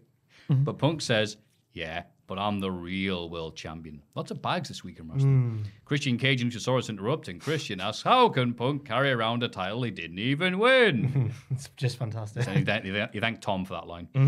Darby Allin arrives and proposes a tag match. Darby and Punk versus Starks and Christian. Tony Schiavone announces that Tony Khan has instantly made it official. We just take his word for it, I guess. I think Schiavone's lying a bit. I think this was Tony Khan trying to remind us all that he runs the show. It's not CM Punk. It's his show. Good luck with that one. Yes, this was a good bit of AEW Presents Monday Night Raw. What if when CM Punk finally reveals what's in the bag, it's the spinner belt? Oh, yes. He never brought it back. So this has been in my fridge all these years. It's cool.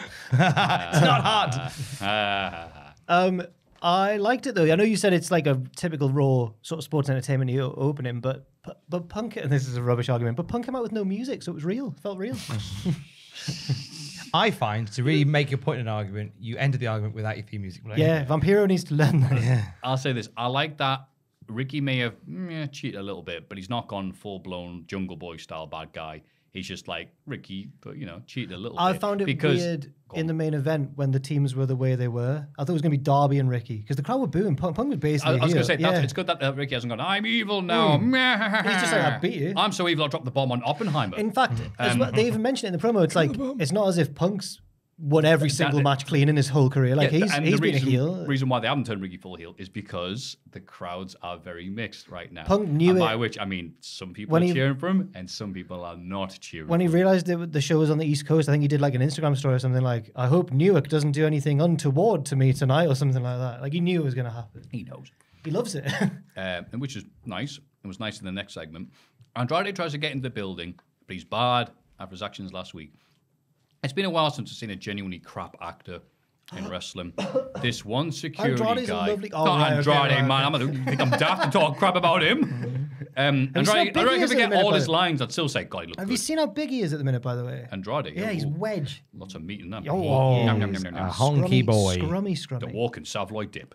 But the security guard here was just the crap. Oh, really? No, Andrade, you can't come in. Not after last week. The actions last week means we can't. It was like Lance Storm on heroin.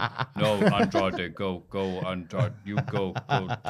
No, you here now. You not be here. You be out. He sounds great. This opposite situation to what we need right now, Andrade. I think Andrade didn't so much listen to the security, just get sick of hearing him and go, oh, you're rubbish. I know I've compared your Rollins impression to Gruntilda before, but that was a bit mumbo jumbo from Banjo Kazooie. Yeah. No, that's it. He's like, why can't I come in? Therefore he has to go collect 5 skulls and turn into a fridge. He has to learn. So he can sneak past. I think he has to learn how to get. Oh, washing machine. He has to learn how to get Charlotte to walk on her legs out up the hill so he can go. Yeah. He'd be 10 foot tall if he. Yeah. Played Banjo Kazooie before, Joel? No, right. That'll just be nonsense. Absolute nonsense. Joel bored to tears. Yeah. Bullet Club Gold beat Action Andretti and Darius Martin. Your new favourite tag team, Bullet Club Gold? Or Yeah. Juice Robinson and Friend, as you call them? Yes, Juice Robinson and... Are we just going to let Tom recover from the banjo? He's going to wind himself up, don't worry. Juice Robinson and one exciting other wrestler on the card beat Action Andretti and Darius. It's nice they put these two lads together, but it was just a match just to show how good Bullet Club Gold can be. Just showing off the gold. Isn't it? Yeah, absolutely. There is all gold. Like the colour of your faces turn. Bloody hell, mate. Like you sweat like a pregnant nun. I think you two should do a 90s podcast. Not just particularly about gaming or wrestling or anything, just 90s. That's just us talking. Right, just make it monetize. Hey, that. Tom. Hey, it's been 5 minutes. Remember the 90s? Remember Seal?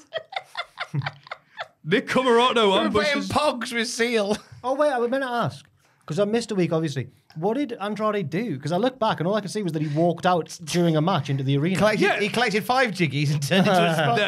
The House of Black stole his mask. Had been taunting on tellies, and I guess So he walked out. Andrade's like, "Give me back me mask, you twats." And And they they're go, like, "You "Oh, Andrade, no interfering." He's like, That's "Hang what I on, mean. it's theft." wait, no, Andrade, It felt weird. It felt really weird. It felt like an excuse to get him to do the run. It felt like a lazy version of the Austin. There's no way Austin's showing up tonight. Yeah. Like that trope. Yeah, yeah. It was just no Andrade, no. This is your segment for the week. If only a tag team partner had re-signed recently with the company Right. that could come to his aid. Oh, if only. Never mind. Bottles. Of course he can. Who's that burying a hole inside the ring behind House of Black? Holding the title just like this, just low enough. Oh, There bottle. he is.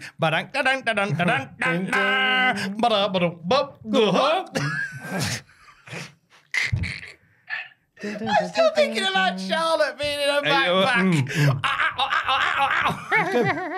Andrade lolloping on the back like that. Spitting eggs out. It is title she's won.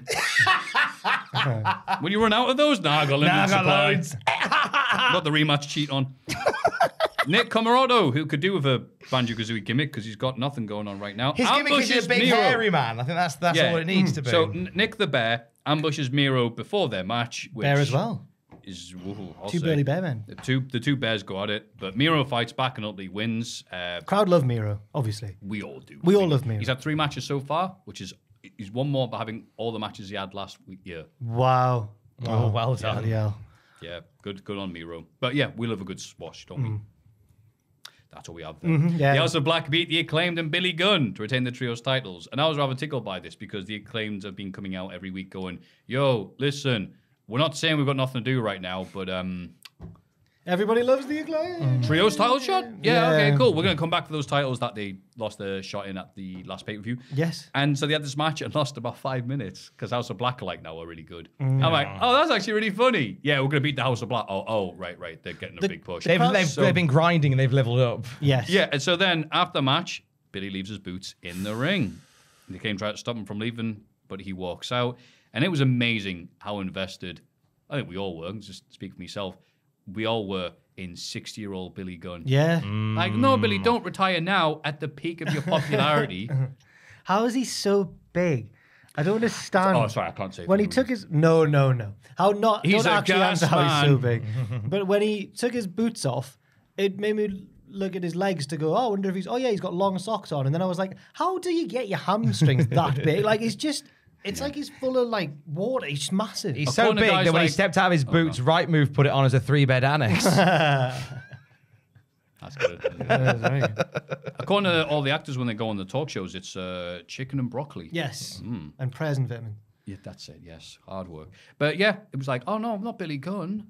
And you're like, hang on, he's ancient and he's just, hey, it's Billy Gunn. But he can still. Being a gay old He dad. can still do it. Yeah. He can still, and the crowd were really behind his little comeback at the end before he got beaten. Yeah. Yeah. Well, as the days Amazing. of war on, it very much feels like this is all a thing they're doing.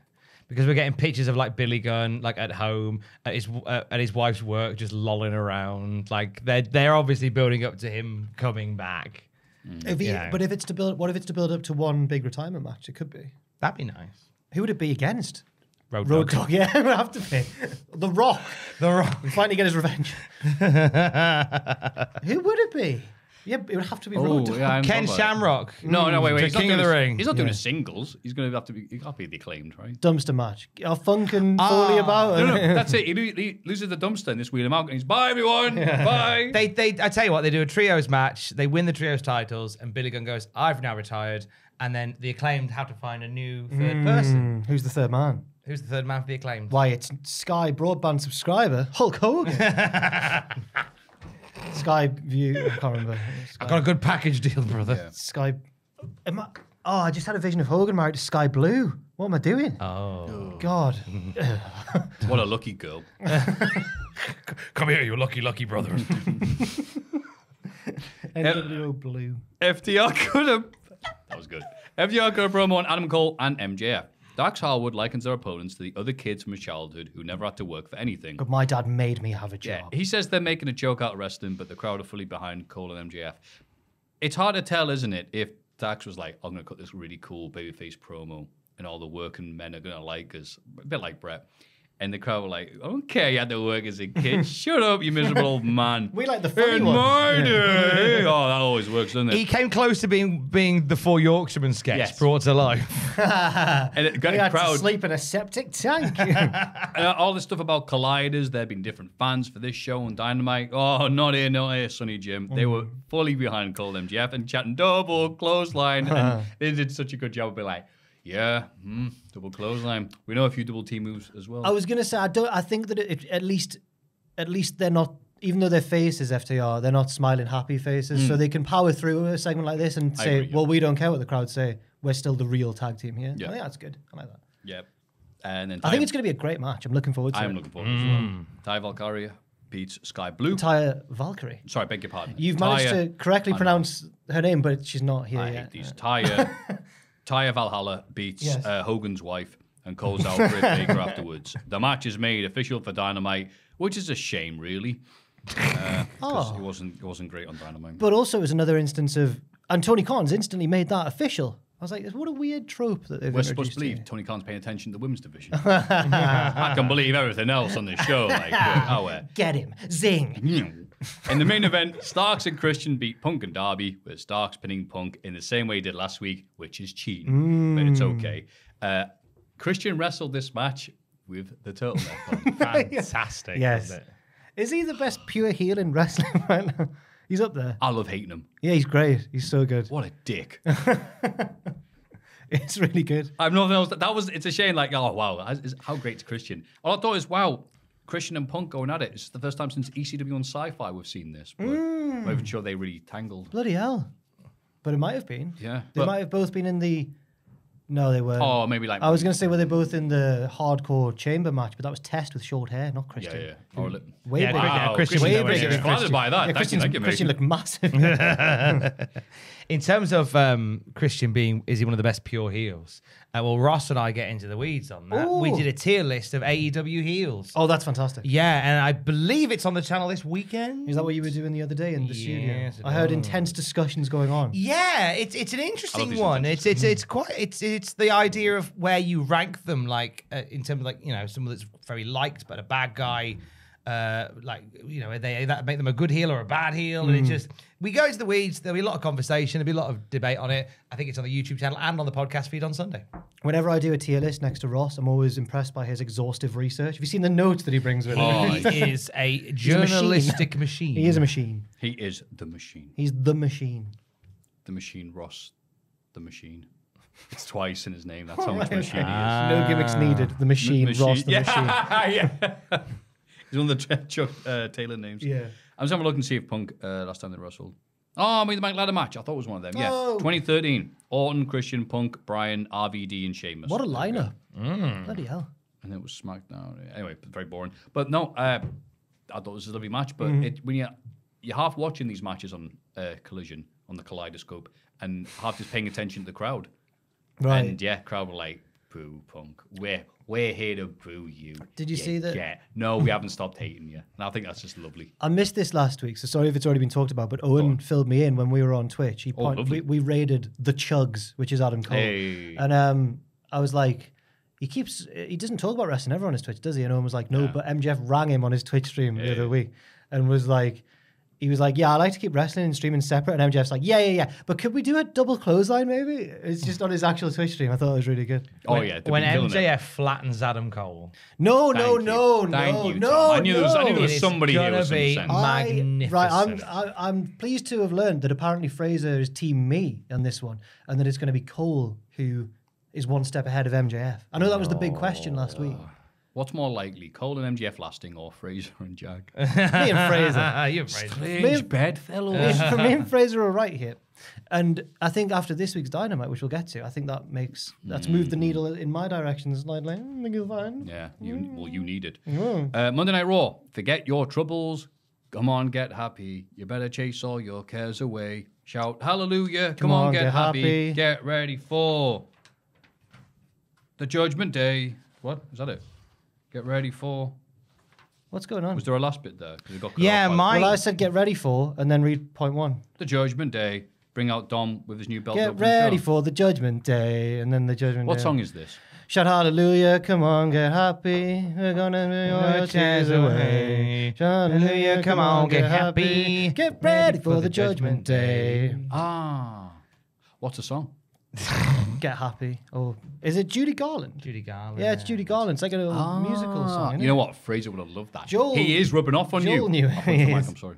That was a scandalous accusation. Damn, I'm just saying. Get happy song. No, it's going to bring up bloody Daft Punk, innit? No, it's Get Lucky. Let's Get Lucky. That's all right then. Get Happy. Sound of the Summer. It is, yes. What movie is Get Happy from? I'm going to guess Get Happy. Summer Stock.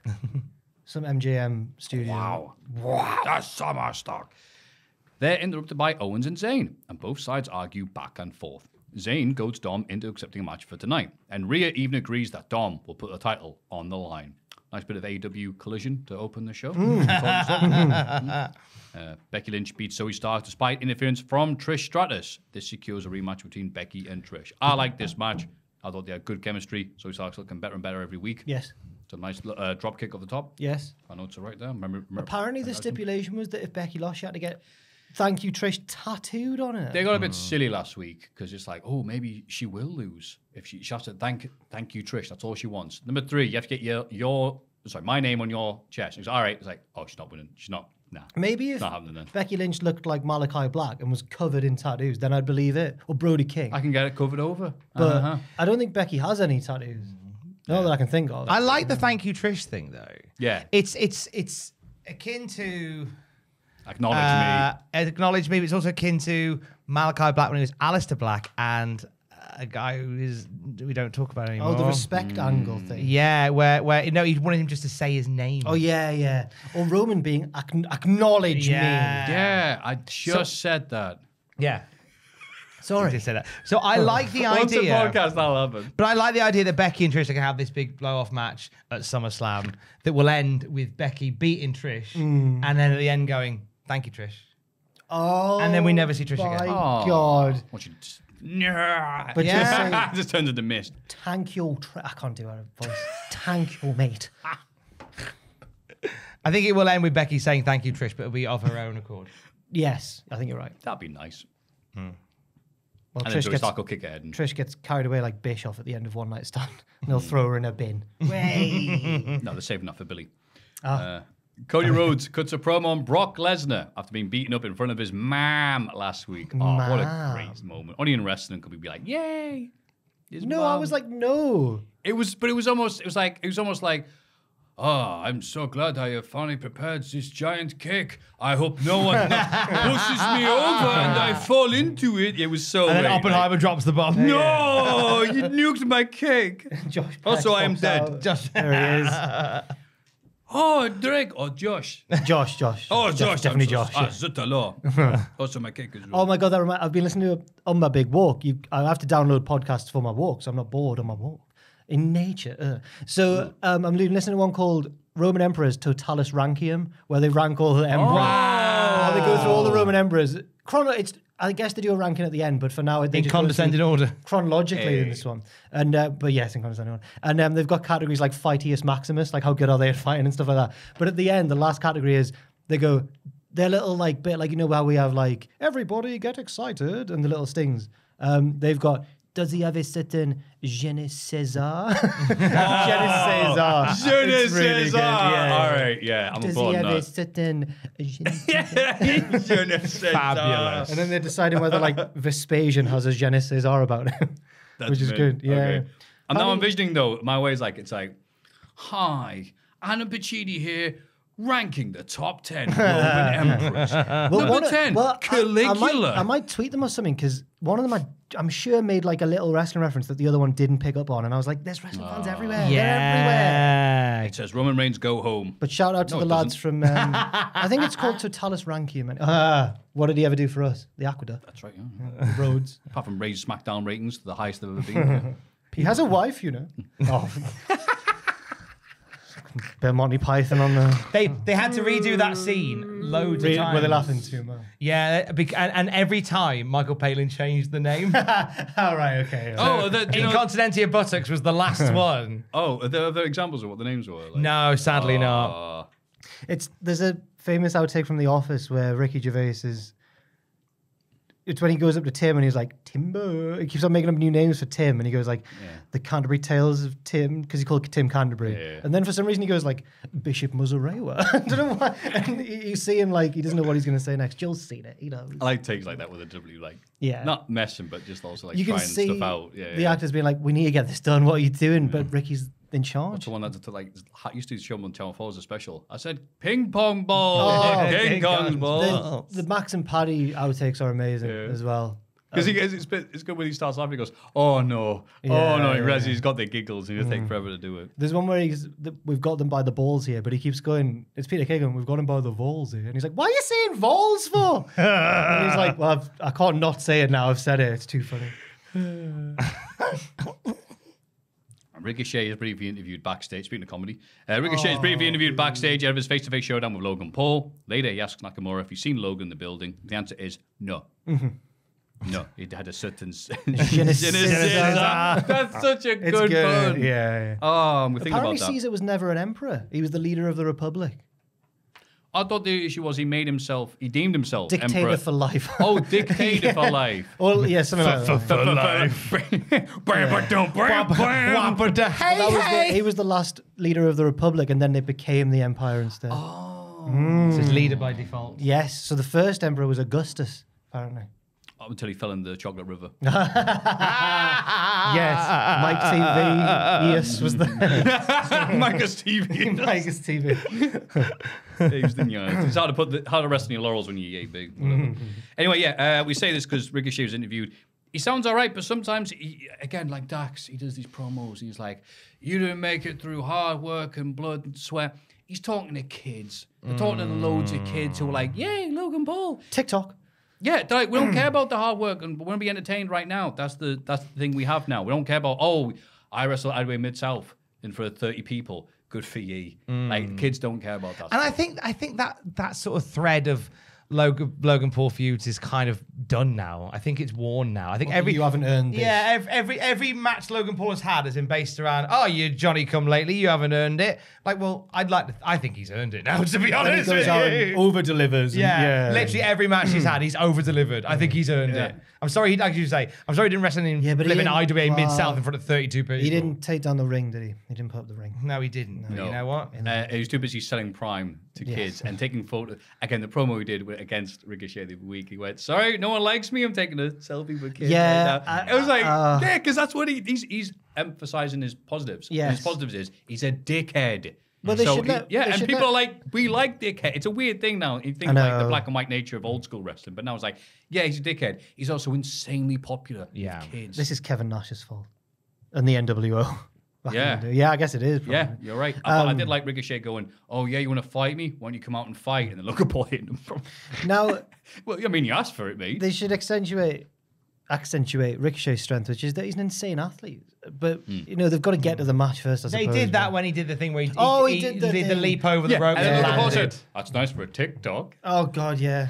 He's like, hey, but you're the He did that in TikTok. his feud with You're the Diddy Kong Racing. Alistair Black's opponent that we can't talk about still, again. You love bringing him up, mate. I know, it was Tom before. Stop bringing up... I didn't. Vanilla Nightmare. Of all the The flavour I can think of all is the vanilla, wasted I'm sorry. potential that has been squandered by people being awful people in the wrestling. Yeah. That's the biggest one. Stop bringing up carrot cake, midsummer piss. That was just terrible, wasn't it? Are you trying to, like... Oh, that bombed harder than Oppenheimer. Mate, that's a joke that not even I would have made. I can't think of... I try to think of stuff you do at night, and like Family Fortunes, I'm like, oh. Stuff you do at So, night. like, you could call it... Flavor of a cake, and Do then... we really want to... Could you call it, like... Okay, see, you without saying it was funnier than me doing Could you that. call it, Thank like, you for saving that, soft Tom. material slumber or something like that? I don't know. That sounds like a bed company. It does, yeah. Anyway. So Steve Austin's podcast is brought to you by that. Well, yeah, who cares? No one's listening to this bit. Sami Zayn loses to Dom after being distracted by the Judgment Day, leaving a beaten-up Kevin Owens on the stage. He's been Kev written is off. checked up by the medical staff. This and the Liv Morgan bit, I thought, because a lot of people getting beat up on this show and then dragged out, it turns out, because they're both legit injured. What of the tag team titles? We don't know yet. Yeah. The rumor is that it's a rib injury, which normally take about 6 weeks. Oh, right. So they could... Yeah. So it kind of rules him out for SummerSlam. Not that anything legit was in place for SummerSlam. Damn. But you'd imagine they would have a tag title. They match. might have done Sammy and Kev versus the Judgment Day Yeah. Yeah. versus Dom and Priest. Yeah. They might still do it. They might. I could see them swapping out Kevin for Matt Riddle Yes, he's been there with and just have him as like the kind of their friend, hasn't he? Yeah. So that's so scathing. Yes, he's been their friend, I suppose. I'd pick away them losing without losing.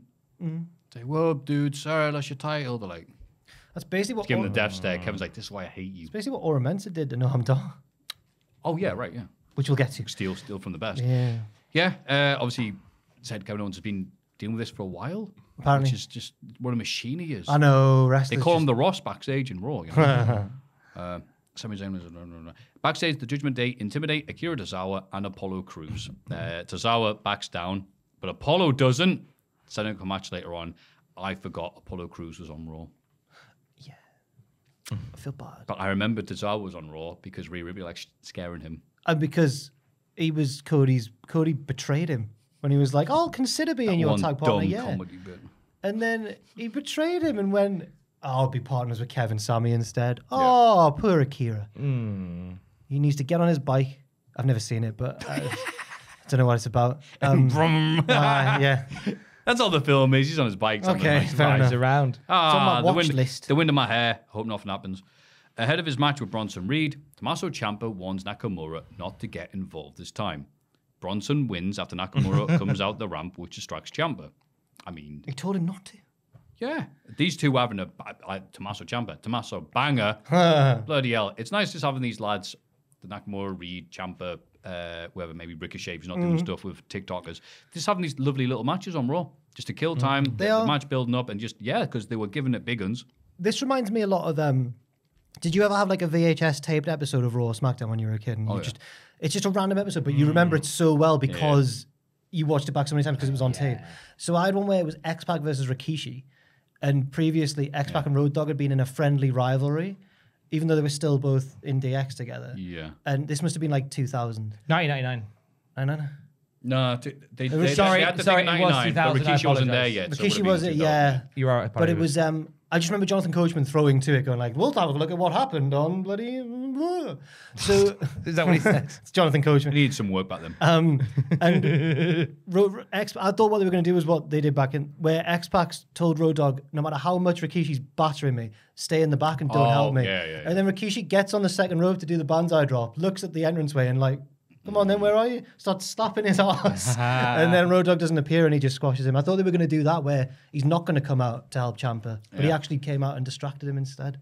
So it was a slightly, but it reminded me of that really specific feud that I don't think went anywhere. But there was lots of really cool stuff back in Well, the they 2000 had SmackDown, wasn't there? Road Dogg and X-Pac had a match at SummerSlam. Oh, right, okay. And then X-Pac But that won was by- it, because it was based on won by X-Pac going. cheating. X-Pac went like, I can't believe you don't think I'm good enough for this. And Road Dogg's like, I'm looking out for you and all What? this. And then it turned X-Pac's into- way better than Road Dogg in real life. in real life. In real life. Yeah. No offense to Road Dogg. Earl. Earl. IRL. IRL. AFK. Thought like, sorry, Road Dogg's real name is Earl Dog. Earl. His surname is actually My name Dog. is Earl Dog. How convenient. Backstage, Liv Morgan says she was the last person to beat Rhea Ripley. and she'll do it again. Was she? I didn't check that. No, me neither. I just believed her. Yeah. She's a filthy liar. She leaves, so Chelsea Green and Sonya Deville arrive to complain about not getting their own interview time. Rhea Ripley scares them away before saying she took out Raquel. Now she's going to take out Liv. That was a nice bit. That was good. We've waited for our time. Whoop. Bye. No, the world revolves around Rhea. Rhea appears as it should. Rhea has been walking around this week scaring people and injuring them. I think Rhea is misunderstood. Okay. Because I don't know what it was. I saw this bit and they went, yep, you're brilliant. Well, bye. And they left. I got a little hint of sadness in Rhea. She's like, she just wants a friend. Just want some friends. I just hang out with Dom all the time. I just want some girlies to go see Barbie with. I did not get that. I got that she was a goth Dynamite kid. All she's doing is fighting people backstage and causing bother. Rhea, I think you need some friends. I hear it. I see it through the She's screen. got them, the Judgment Day. No, but like girlfriends. Yeah, She yeah. go see Barbie. Did you see him, the with. Judgment Day? Do a makeup with. And Don't tell me all Judgment Day I'm not going to see Barbie together. I mean, they probably will do. Just the same though. Just not even. They've not worn pink. They've just all turned up. Yeah. They're really stand out in the crowd. Right. Rhea attacks Liv during her entrance and beats her down, Pillmanizing her arm with a steel chair because she's legit injured, which means that they're both out. This team. So they already took the tag titles off this team because one of them was injured. Now they're both injured, and Yeah. Shame. They've had bad luck with injuries. The women's tag division is going perfectly well as normal. We need the Cowie girls to save the day. We do. We do. We really do. Alpha Academy cut a backstage promo. Chad Gable challenges the Viking Raiders to an Academy Rules match, correctly stating, yeah, but who cares about what is Viking Rules anyway? No one knows. While Maxine Dupri wants to have her first ever singles match against a Valerie Haller. Well, I mean, she beats her all the time, so that's a wise decision because she's pinned her like twice now. Yeah. The Vikings get a return promo later on and say that the gods are pleased when they do battle in their name. Yeah, they said they accepted the challenge in their own Viking way. Dude, if I was the gods, I'd be like, can you just do something else? I hear the Egyptians are wanting some. I'm going to dress up as, We will fight and then we will come to Valhalla. I think it's not as easy to get to Valhalla. It's not good this time of year. It's full of tourists. You wouldn't like it. It's Valley of the just Kings, that's more busy. The food's not very good this year. You wouldn't like it here. I'd try somewhere different. Zeus is looking. Yeah, Zeus. Give Zeus a call. Yeah, Zeus yeah. is like, shut up. From SummerSlam 1989. He sounds just like Rip Torn, like in the Disney film. Ricochet heads out the ring and wants a match. That film portrays Zeus as a much bigger babyface than he really was. It is funny. He was like, he's so nice. He's like, no. If you read the Zeus stuff, he's not a good guy. Yeah. My little Hercules. Yes. I love that film. Oh, it's so great. Oh, he's on his way. To tell you that I am on my way. I can go the distance. I'll be there someday. Fearless, proud, and strong. Oh, Take my time, make it worth my while. I will go most anywhere to find where I belong. Boom, boom, boom, boom. Yes. Banger. So you want to be a hero. Whoop-de-doo. Danny DeVito is amazing in that film. Stronger than a Gladiator. Hercules. Logan is that who Blinds- put the Gliding Gladiator? Oh, what a soundtrack. I know, right? I like that they got, is it Sirens? Yeah. Yeah. Doing them as singers rather than have Charlton Heston doing the voice. Yeah. That was the inspired bit. But yeah, it's the same artist designer that did Pink Floyd's The Wall. No. For Hercules. Wow. That's why they are very distinctive looking. Pain and Panic. They look a bit like that. The two Hades' henchmen. Yes. Hades is amazing in it. Isn't Mike? James Woods. James Woods. James One of his best ever roles. Oh. Here I am, River Guardianless. Logan blindsides him and accepts the challenge, but Ricochet recovers and ends up standing tall. Well, He takes a selfie of Logan's prone body, and Austin Theory is presumably furious. Yeah, that was his gimmick. Does he take a? No, he doesn't take a selfie. Oh, Logan's vlogging, recording sorry. himself, Yeah, of and he course it butters is. him, and then goes like, "Aha, film yourself." I found it a little bit contrived that Logan passed out, but perfectly in position to continue vlogging. Again, it's perfectly. He's a pro. He is. He knows how to do it. He's a GoPro. Here. Well, I mean, oh yes, Maffew. Stronger than a podcaster. He did Maffew carry his Brad. phone. He did carry his phone doing an elbow drop. Singing his own Hercules song. I like it. No one else When is. he did the frog splash with it, or the elbow drop, that was amazing. It was a frog splash, wasn't it? I was once tasked. I can't remember actually. Wasn't it somebody who did the flip? He didn't to look do it- cool. Oh. No, that's the Young Bucks, isn't it? He's done so many. Damn it. They all blend together in my head because I'm Logan old. Paul is kind of young buckish in his Exactly. ways. He's a self-aware young buck. I can't believe he was that good at vlogging because I once was tasked with a series called Jack the Vlogger back at What Culture. Oh, I remember them. Good. Where I had Big to fan. go backstage in our shows with a GoPro and like not film bits of like kayfabe, but just film like the crowd from the curtain and stuff like that, yeah. and be like, right, we're on our way. Yo guys, Jack the Vlogger, we're on our way to the next What up, venue. guys? Yeah. I'm Corey. Smash that, like, but and I once filmed. There was an entrance where like Drew or someone had fire, so I was stood behind him out of view of the crowd filming the fire. Yeah. But I just filmed. It turns out I had it backwards, and it's just me going. And my face occasionally gets like illuminated a bit with fire. And I'm Oh, going, that's way cooler. no, it wasn't. It really wasn't. So that video that went viral of the guy who filmed his entire train journey into Amsterdam, but he had the camera the wrong way around the whole time. So it's just his face going, For real. yeah, it's real. It's online somewhere. Oh. Backstage, Shayna Baszler challenges Ronda Rousey to a fight at SummerSlam. Ronda later accepts the fight.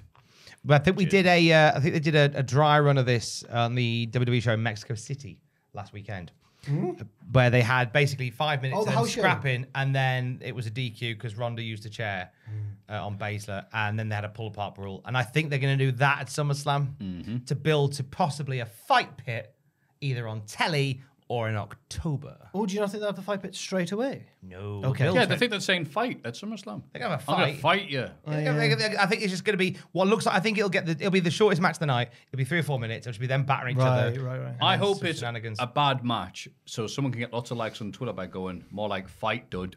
Write that down. Yeah. Damian Priest beats Apollo Crews in a match that existed. It did. That's what I was saying. That's it. It did, Moving on. and it did. They're still, at least they're not doing the thing with Priest where he's got the briefcase so he starts losing. At least he's winning still. Yes. Damian Priest case. Drew McIntyre wants to wrestle Gunther right now, but Gunther You nearly gave up on it halfway through, so you kept on. Damian Priest case. Proud of you. Says he'll only defend the belt at SummerSlam. Drew says he actually likes Ludwig Kaiser because he has charisma. Isn't boring like boring Gunther. I could feel your disagreement when this segment was happening. Oh, that's what they always said about Gunther. He's boring. He suggests that maybe Ludwig should be the leader of Imperium instead. Drew and Kaiser have a match at which Drew wins before being attacked by Imperium after the bell. Matt Riddle tries to make the save but gets taken out. What a surprise. However, Drew manages to put Gunther through the announce table. That was a cool bit, obviously. The Yeah. promo was confusing. I know, Drew was just like, shut up, you. And like, what's the trend at the minute? It was like when the Usos were like, we think Solo should be the tribal chief, but at least that worked in the context of the story. But here it's just Drew there's going, absolutely no build I up to think that. Ludwig should be the leader of Imperium. And they won What? 9. That was it. Yeah. But yeah, I get what Drew's had to say something about them. Oh, they're so boring, like not like me. But they're not Oh, Robert the Bruce. Gets a script out in 1853. At least he's not doing that anymore. He No. made an interesting point where he said, me and Sheamus used to dream of having a banger at WrestleMania, and we did, but you spoiled it. And I'm there going, it was so good. It was the best match of the night. I liked it. Like we took eyes of the prize. Aye, when we were kids, growing up starting the business, I was 16, Sheamus was 42. Fantastic, Drew. Doesn't matter what the rest of that promo involved. But the crowd were like, I don't know, maybe it's just it was getting on a bit, or maybe it was past the bedtime. They'd seen Logan Paul to want to go home. But like the crowd were like, we want tables. I'm like, it's not even a tables match, you gimps. Shut up. They knew. Yeah, and then they did it. I'm like, no. They're like, we knew. Like, okay. Seth Rollins meets Finn Balor in the ring for their contract signing. Seth says that SummerSlam will be the end of the Judgment Day due to Priest holding the briefcase.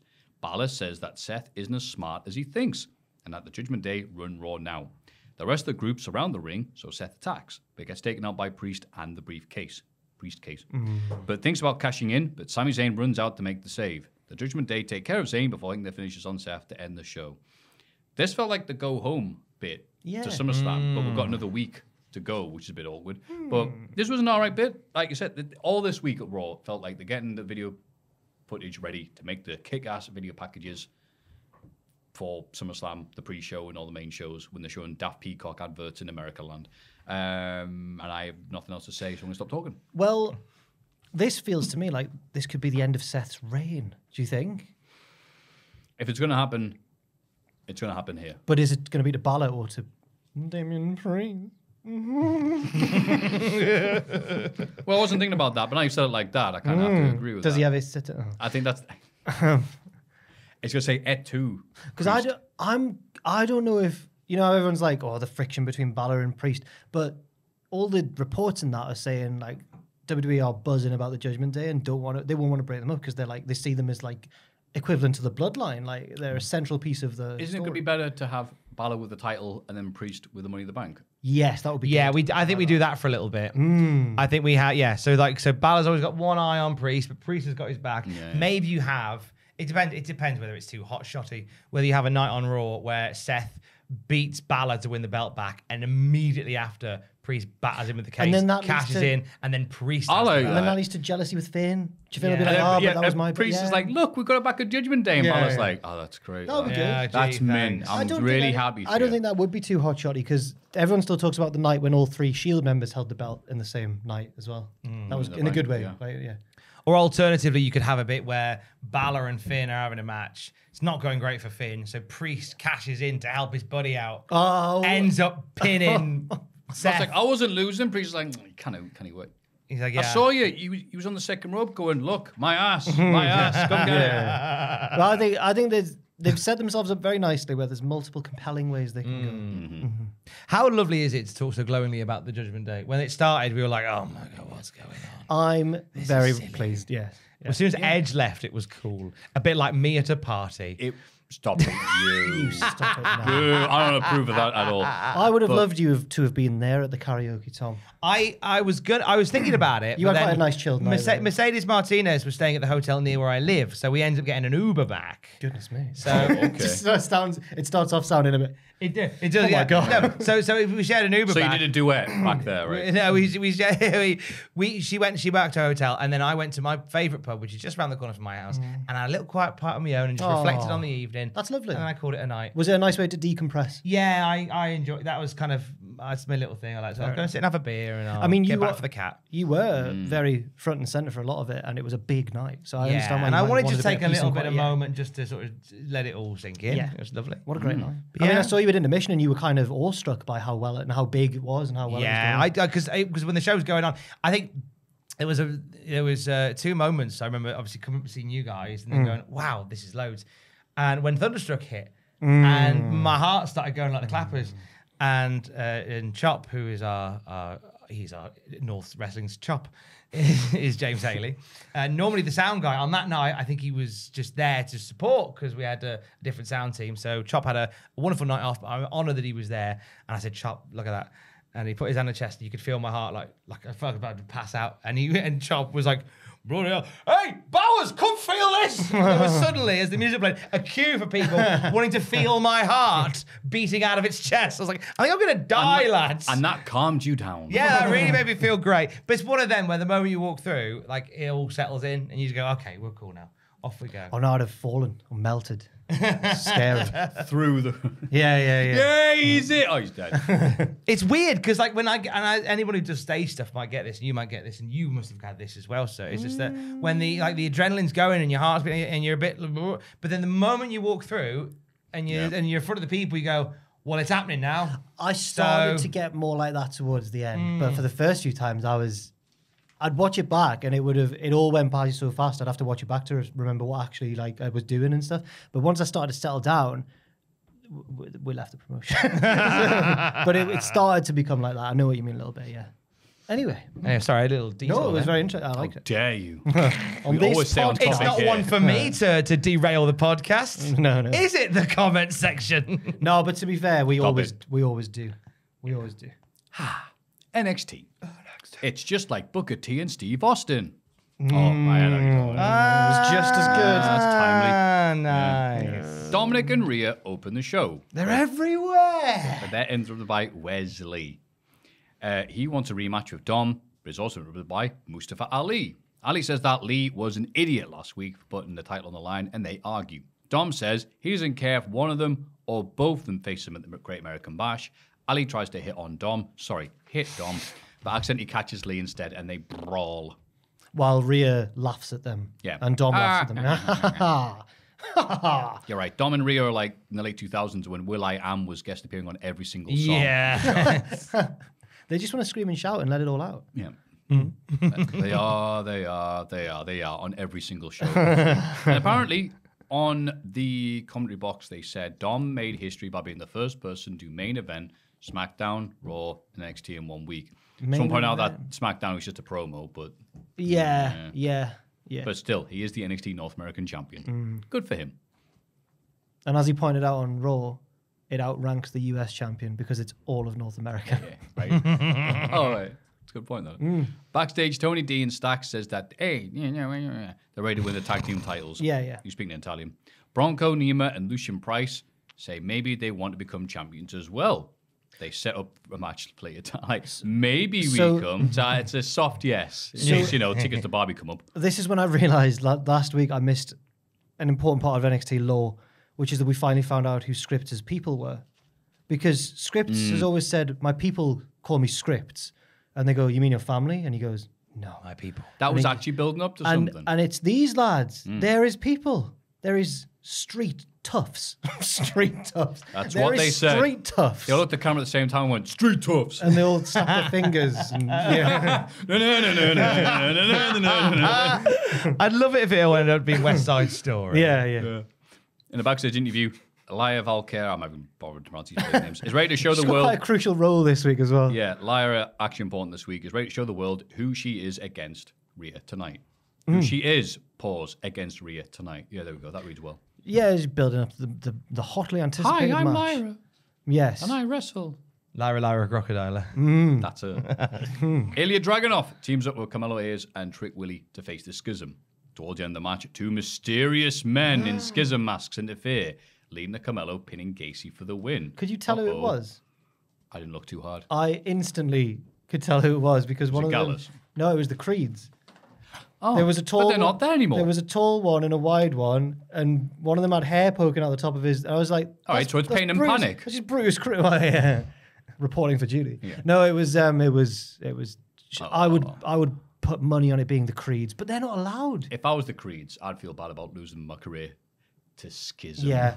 Well, they've cost them the match here. Ugh. I thought it was Pat Tanaka in a mask. Oh, you. Watch out, or there'll be a murder on the Orient Express.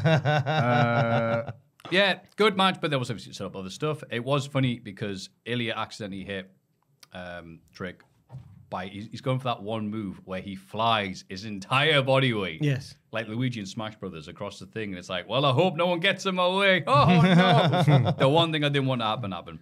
So afterwards, Dragunov and Trick argue about miscommunication. And then I look at another bit of paper, and that's actually it.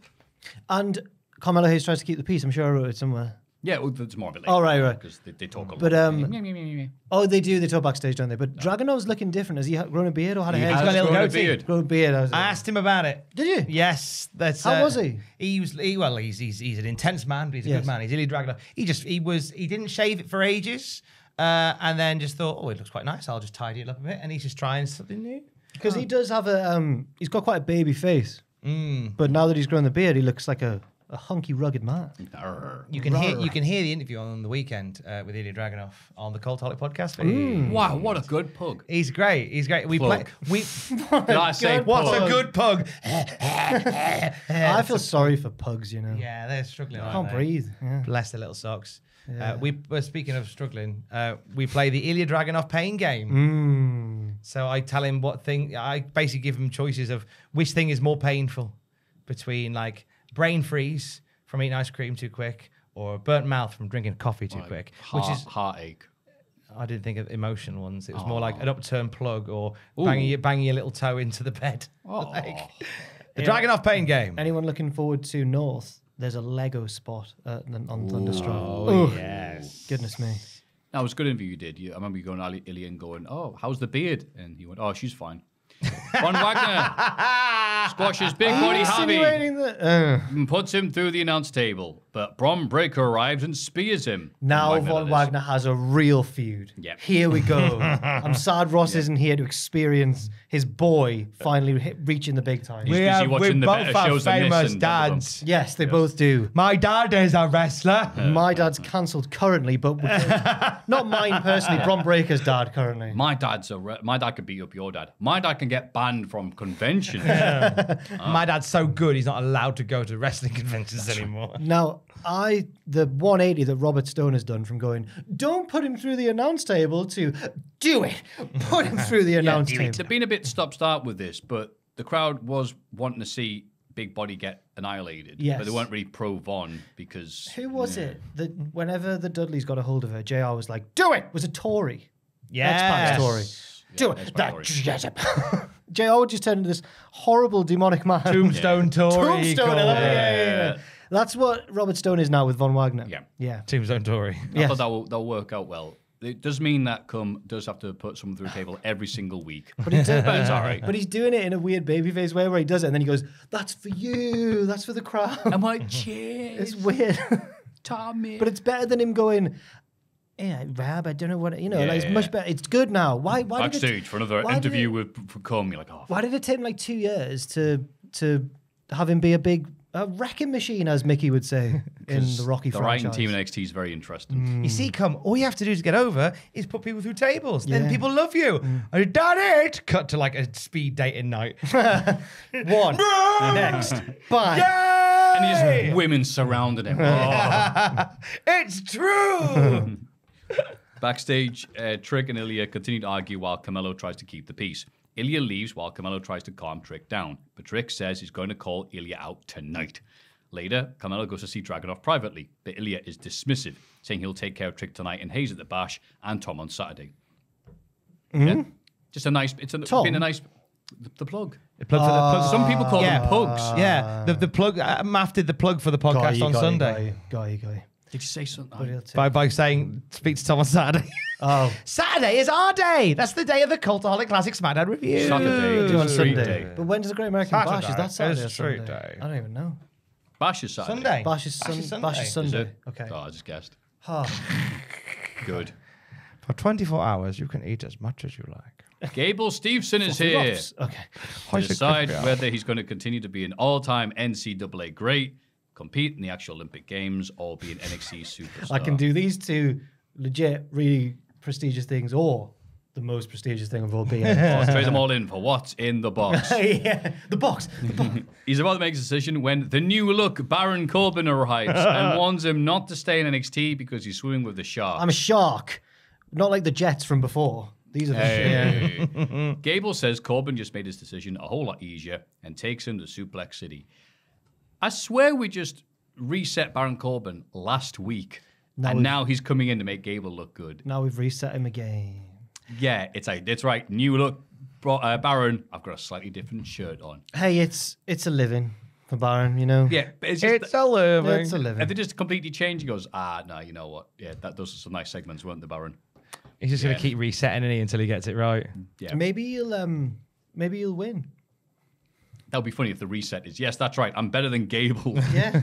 Well, We talked on Wednesday, didn't we, about this? And when Baron Corbin came out and went, "Hey, you're swimming with sharks. I'm hungry," and Gable went, imagine if he'd gone, "You made my decision much easier," and then he goes to the Olympics. he leaves. Yeah, he's like, I ain't wrestling you, you idiot. Did you hear him, mate? He's a shark. Yeah, actual shark, mate. I'm gonna go Olympic. I don't hang out with him. He's an idiot. I guess he doesn't. We gotta make some money. Is it that he says something like, "No, come on, Gable, it's not a real shark." You don't know that. Is it the Olympics next year? Yes, in Paris. Oh, he's got time. He can do both. Yeah, Gable, you're lazy. Yeah, I'm sure it doesn't Amongst other require things. like a long training. Yeah, it'll be fine. Moving on. Dana Brooke, are you ready? Dana Brooke wins a kendo stick match Bloody against hell. Cora Jade. She did it, and you said on the news it's her first win in. In over a year on television. On Do television. calendars go that far back? Apparently so for Dana Brooke. Is it on the Gregorian calendar? Does he ever sit in? Yeah. Cora later tweets implying that she might be done with NXT. Yeah, she just wrote bye. Yeah, on she Twitter. could be Oh. a main roster superstar because she is someone they're clearly invested in. Dana Brooke did a... Gosh, she's pretty. Gosh, she's pretty. That's, yeah. Dana Brooke did a twit longer thing after the match, and she was God, like, what did she complain about now? No. It was all like, hey, this is great. I want to thank my mom and my dad and and I know TLDR. Basically, she's delighted that she won, and this is the beginning of this is 2.0 for Dana Brooke. Here we go. Can't wait till she loses next week. No. She's losing to Baron Corbin next week. She's trying to decide the Olympic Games or NXT. Gold medal and losing. So yeah, Dana, I was stunned. Like, well, oh really? Like there wasn't that much BS in the finish. I was like, No. against Cora Jade. Oh, She's wow. Dana. She's a main roster superstar. So Yeah, she's actually right. Yeah. Speaking of which, Charlie Dempsey and Drew Gulak are training with Performance Center recruits miles per hour, but aren't too impressed. Damon Kemp offers to train with them instead, and they seem keen because he's a proper good wrestler. Like, Yeah. Miles Bourne's deaf, isn't he? He's the deaf wrestler. Is he? He's NXT guy and he's deaf and he's brilliant. I remember now the story. When I saw that he was the guy, and then I had to, because they don't mention him by name, I don't think, so I had to then do a bit of Googling, found who it was, and I looked on his Instagram, and he's got the look. He's a jacked boy, so maybe there are bright things in his future. Good for him. Tony D and Stacks win their tag match against Nemeth and Price, while Scripps provides guest commentary. It's not his best role. They've done this the last few weeks, haven't they? Austin Theory, you're rubbish at talking generally. Let's stick you on commentary. Well, what have we learned here? Scripps, you're not interested on commentary. I think Austin Theory's a level above Scripps, sadly, when it comes to promos. It's the blind leading the blind there, pal. Scripps can do the flips in a way that no one else can. So have him do the... Don't have him do the talking. Yeah. Have him do the flippies. He should have answered, like, what do you think about this match? He just stands up and does a flip. Yeah. That would be way His better. language is flips. Here's a guy that does all the flippy flips. What should we do with him? Make him a mouthpiece for two monsters. He actually just says the word flip. Here's a guy who's 6'6" and absolutely massive. What should we have him do? Go to therapy for 2 years. Why are you called Scripps? Because I need one of these to sound good. Midway through the match, Scripps is attacked by Axiom, and what a sneak attack it was. It was a proper, like, dodgy karate film. Kick out the screen. So I saw this before I knew that they'd turned on each other, so I was really confused. I was like, why is Scripps being mean? What's he doing? And then Axiom came out of nowhere, and then I realised Scripps is now with his people. He is. And Booker T went, hey, don't call him his real name, call him Scripps. You're not his people. That's right. He kept on going on Vic, and Vic was like, the other week we had an excellent question in the mailbag, which was from Small Afro Gaming, who said, or Games? Small Afro, who said, he provided a list of Booker T quotes, and then we had to decide which ones were real and which ones were fake. Wow. But even the fake ones were very convincing. There was one that was real, which was, if you think Nakamura is ugly now, wait until Braun Strowman gets his hands on it. Nakamura is not ugly. I don't know where that came from. There's also the famous one about, you know what, Michael Cole, you're ugly. You know I had a dream that you died. Oh, I remember that one. God. After Tony D and Stacks win, Gallus interrupt their celebration on the Tron and talk about how they're going to retain their titles at the Bash. The man's Bash. Because when it comes to these belts, it's always Gallus boys. Good evening, Barry. Yes, good evening, Barry. Good evening, Barry. Oh, Bowser. And when Joe Coffey And good did evening, that, Molly. and he flipped his little fringe, and I was like, "Whoa!" He was. You know what? You can find the gimmick of Joe Coffey cringy and stuff. He is good on the mic. He's always been good on the mic, and he's good at sounding cross. Fair play to those Gallus boys, and I think they're going to retain. Bless those three little hot cross huns. They're hottie boys. I don't know where that was going. Nah, I don't know. I'm They're hottie boys. And Dijak talks about how he's the law in the ring and calls out DJ Yif. He's a tough guy. I am the law. Yeah. That was my Sylvester Stallone. That was good. As Thank Judge you. Dredd. A bad casting decision. Yeah, they made him take the mask off. No, Sylvester Stallone made them make him take the... Hang on. I think he insisted, I'll only play Judge Dredd if I get to take off the mask. He was a fanboy in that film. Like, what's the one thing that Judge Dredd does? Not take his mask off? Never done it. Sylvester Stallone. One time I think it was Simon Bisley didn't know the rule, so he showed like his face, and they're like, "Whoa, what's this? What's this?" No. It's like no. It's like what? It's like he's never been seen. He goes, "Oh, I didn't know that." And says, "You know, you've been paying him for like years, right? Never done. I've always realised." I just guessed what he looked like. Yeah. He looks like Sylvester Stallone. Yeah. We see footage from last night of Blair Davenport vlogging her trip to the corner shop.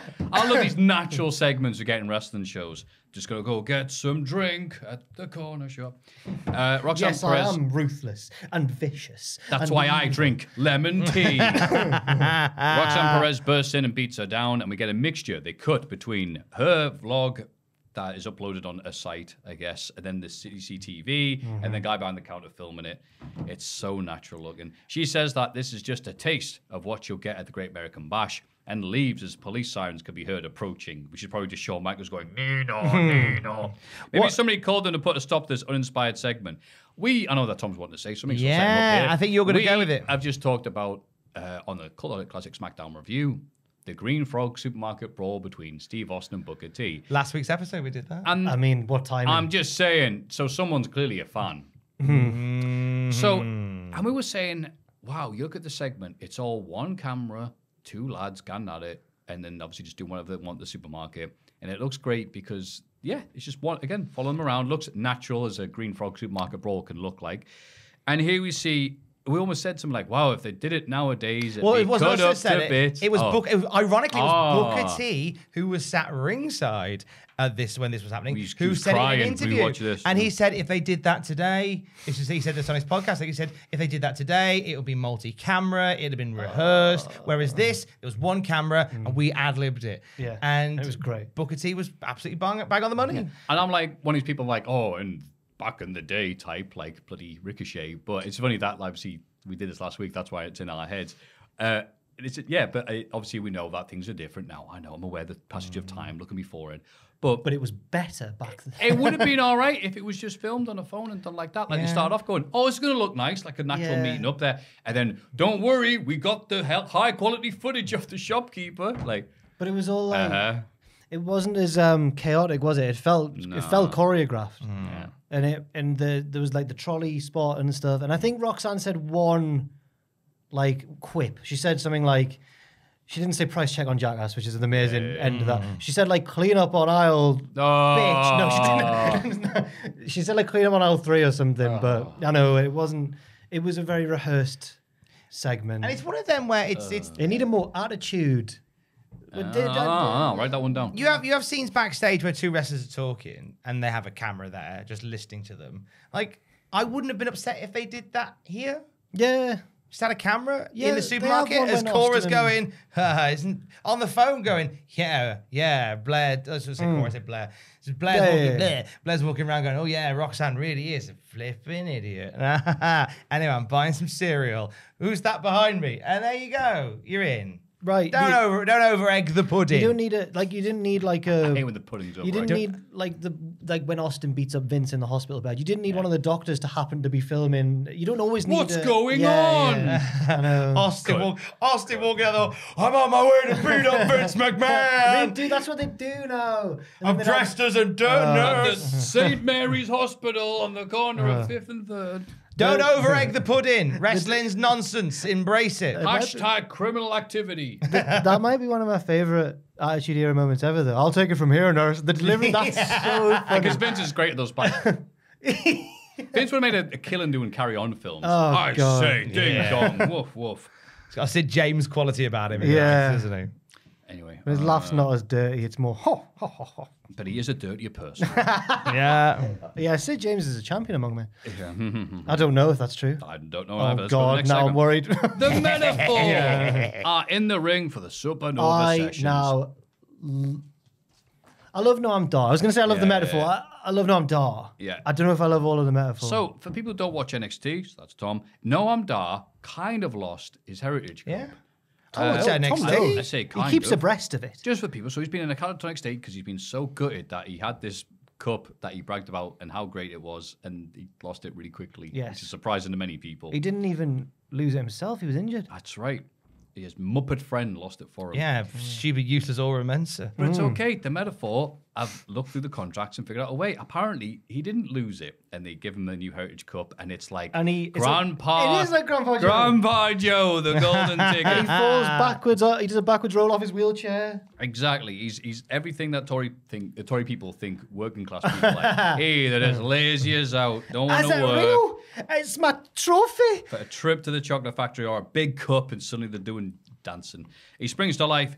Presented by Nathan Fraser and Dragon Lee. Dragon? Sadly, Am I seeing double? There's two Heritage. I hate him so much. I was going to say, sadly for us, Nathan Fraser has a microphone. Oh, it's not his fault. It's always the material he's been given. Every week. No, well, I need to reinforce that it's not his fault. All right, we'll throw Hamlet at him and see what happens. The lot points out that there are... Yorick. Lady Macbeth, are you sure I should be doing all these murders? Dragon Lee's Lady Macbeth in a man. Is that a dagger I see before me? Is that a Heritage Cup I see being thrown at I me? feel like I'm wading through a river too steeped in blood on either side to revert. Iago, are you sure she said that about me? We've got Othello in there as well. Yeah, All there we right. Bloody hell. He couldn't play him. That's really not on. The ladder points out that there are DOS Heritage Cups with Fraser still He holding literally the real goes, one. you know, like if you're a Spanish speaking wrestler in WWE, you have to pepper your English promo with Spanish words, but not enough so that people who don't speak Spanish can't understand. So he literally goes, "Mi amigo, there are dos Heritage Cups." See, Dragon Lee, Spanish. That's why I must have said. Dark claims that Nathan's trophy is counterfeit. It's for Gazy and tells him to get out of here.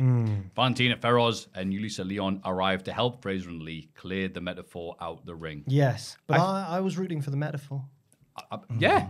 They're more fun. Yeah. I feel like they like the idea of having like the classic story of two people have the belt due to circumstances, like when Punk turned up with the spinner belt and Cena just won the belt, and it's almost like we love that, but we can't be asked to do any story. Let's skip to the good part, and let's just he's got one now.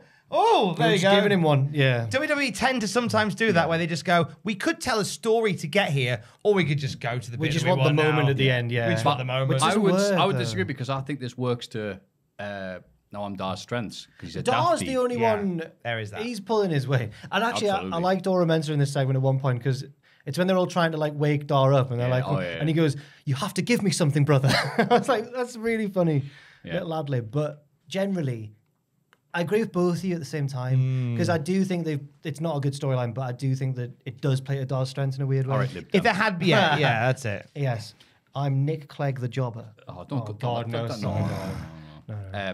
Therese Shakespeare. I think you'll find your Heritage Cup runneth over. Sorry, I'm really sorry. We see a training vignette ahead of Thea Hale's tail shot at the Bash. Andre Chase and Duke Hudson talk about how hard she has. Oh, how much heart she has. I just I thought that was my roll the title. double one there. Roll the double one there. They do a Rocky-style running scene, ending in front of the Performance Center. And yeah, it's very well done. Yeah, they do a Rocky running scene, but like on the flat. So there's no steps. They just she just sprints Yeah, ahead. 'cause she's not very good. Oh, I'm joking. Leave that woman alone. Sorry, the implication. She is a queen. big fan? Sorry, Big fan of she's Thea great, Hale. isn't she? Sorry, I just thought it was She's funny, the very- implication she's- that she couldn't run upstairs. It's obviously serious. She does have a certain Tom Campbell energy about her. I would Yeah, say. I feel like her. You know that scene from I Anchorman agree, 2, Jack. where Brick met the female Brick. Oh right. Oh, And when people are mean to her, I go, "You leave her alone. Well, to be fair- She is an angel." to be fair, I was gonna say if you were very young and had a child that you don't know about, it could because she's only about 19 as well. So you Yeah, could run it. did you visit America? Did you visit Chase U back in? Was there a dealer you met No, at the it's fine. airport? No, it's fine. It's fine. It's fine. But what was I gonna say? But I think Duke Hudson's. This is when he's gonna turn. No. Who turns first, Duke Hudson or MJF? Duke. Big this weekend. question. There's a big question. I think because Thea's already lost one title shot, but she won it really, but she didn't. So she's either gonna have to beat her or something's gonna have to happen. And I think Duke's gonna. One, something's got to give. Two, Duke's gonna. And there were little clues, or maybe I'm reading too much into it, but in the vignette, it's all Andre Chase going like, "She's amazing. She's worked so hard," and then Duke's there going like, "We're best friends, and I helped her every step of the way." And I'm like, "Oh no!" I did Wade Barrett there. Sorry, not similar. With Ace Rimmer, yes, And very similar. If we follow the lineage of Duke Hudson's character, we know that before he became like the star pupil of Andre Chase University, he had a certain eye for the lovely ladies, and I think that he might be smitten with Tiffany Stratton, and we might, A delightful Hudson, Tiffany Stratton. Yeah, Romance. power couple. Oh, I like that. I'm like into Chase that. you. No, I hope it doesn't happen because I don't want Chase you to break I love apart. Thea Hale, Right. and that would break my heart. I think she is a queen. Leave her alone, everybody. But I like. Also, having said that, love the idea of Delightful Hudson coming out in like a tuxedo on the arm of Tiffany Stratton. I know, and I'm worried. I'm so worried. Delightful's going to come out and go, I like Chase, but I like you better. Here's to the greatest God. love I've ever known. What a That theme. didn't need to go that hard. Yeah, it was a great song. It didn't need to go as hard as it did. Actually did. But I am worried, and I'm not saying it's definitely going to happen or anything, but I'm just covering all the bases and planting the seed. He's burning up I'm worried. inside her love. Oh God, I'm worried. I'm scared. What a night it's going to be. Well, after their loss last week, Los Lotharios argued in the car park. Camilo, it's a dangerous place to be doing that. Like, Carrillo asks Garza, what's more important, chasing women or chasing glory? Oh, Storms off, apparently breaking up the team because that's a tough question. what a line. That's like Guile-esque in the Street Fighter movie. I'm going to get on my boat and go up river. What if women are the glory? Oh, you didn't consider that. All right, Delightful Hudson. I'm I like these sad. two talking like the Klingons. I'm sad that these boys have broken up because I like them, but I also think they both can do it as single stars as well. Especially Garza, who's bloody good. They're both great. They are both More great. of them. And they are hunky men. I had noticed. Wow. Rhea beats a valiant Lyra in singles action. After match, she tells Lyra to prove her right and beat JC Jane. She will be able to. She's just taken Rhea to the limit. She can probably beat JCJ, Yeah. I reckon. Yeah, wasn't that a good, solid match? They want Lyra to look good, and she does. She is good. Yeah. But they are really... They've always booked her strongly from the minute she turned up as a mystical forest sprite. Trick Williams calls Did out... you like the match? I didn't have much to talk about. It was just like, yeah. It had a ludicrously high rating on Cage Match. That's it. There was the day after when I checked. You've got to wait for them to settle down. Sometimes they do, don't they? Especially since the AEW versus WWE thing. Oh, I can't be bothered with I know that, that Cage Match ratings, I know it's just everyone's opinion in that, but you can sometimes use them as like a barometer of, like I'll scan it to see if I've missed any matches of the month in my matches. I think, Of course. but it had like a 9 point something. I was like, what? I know, yeah.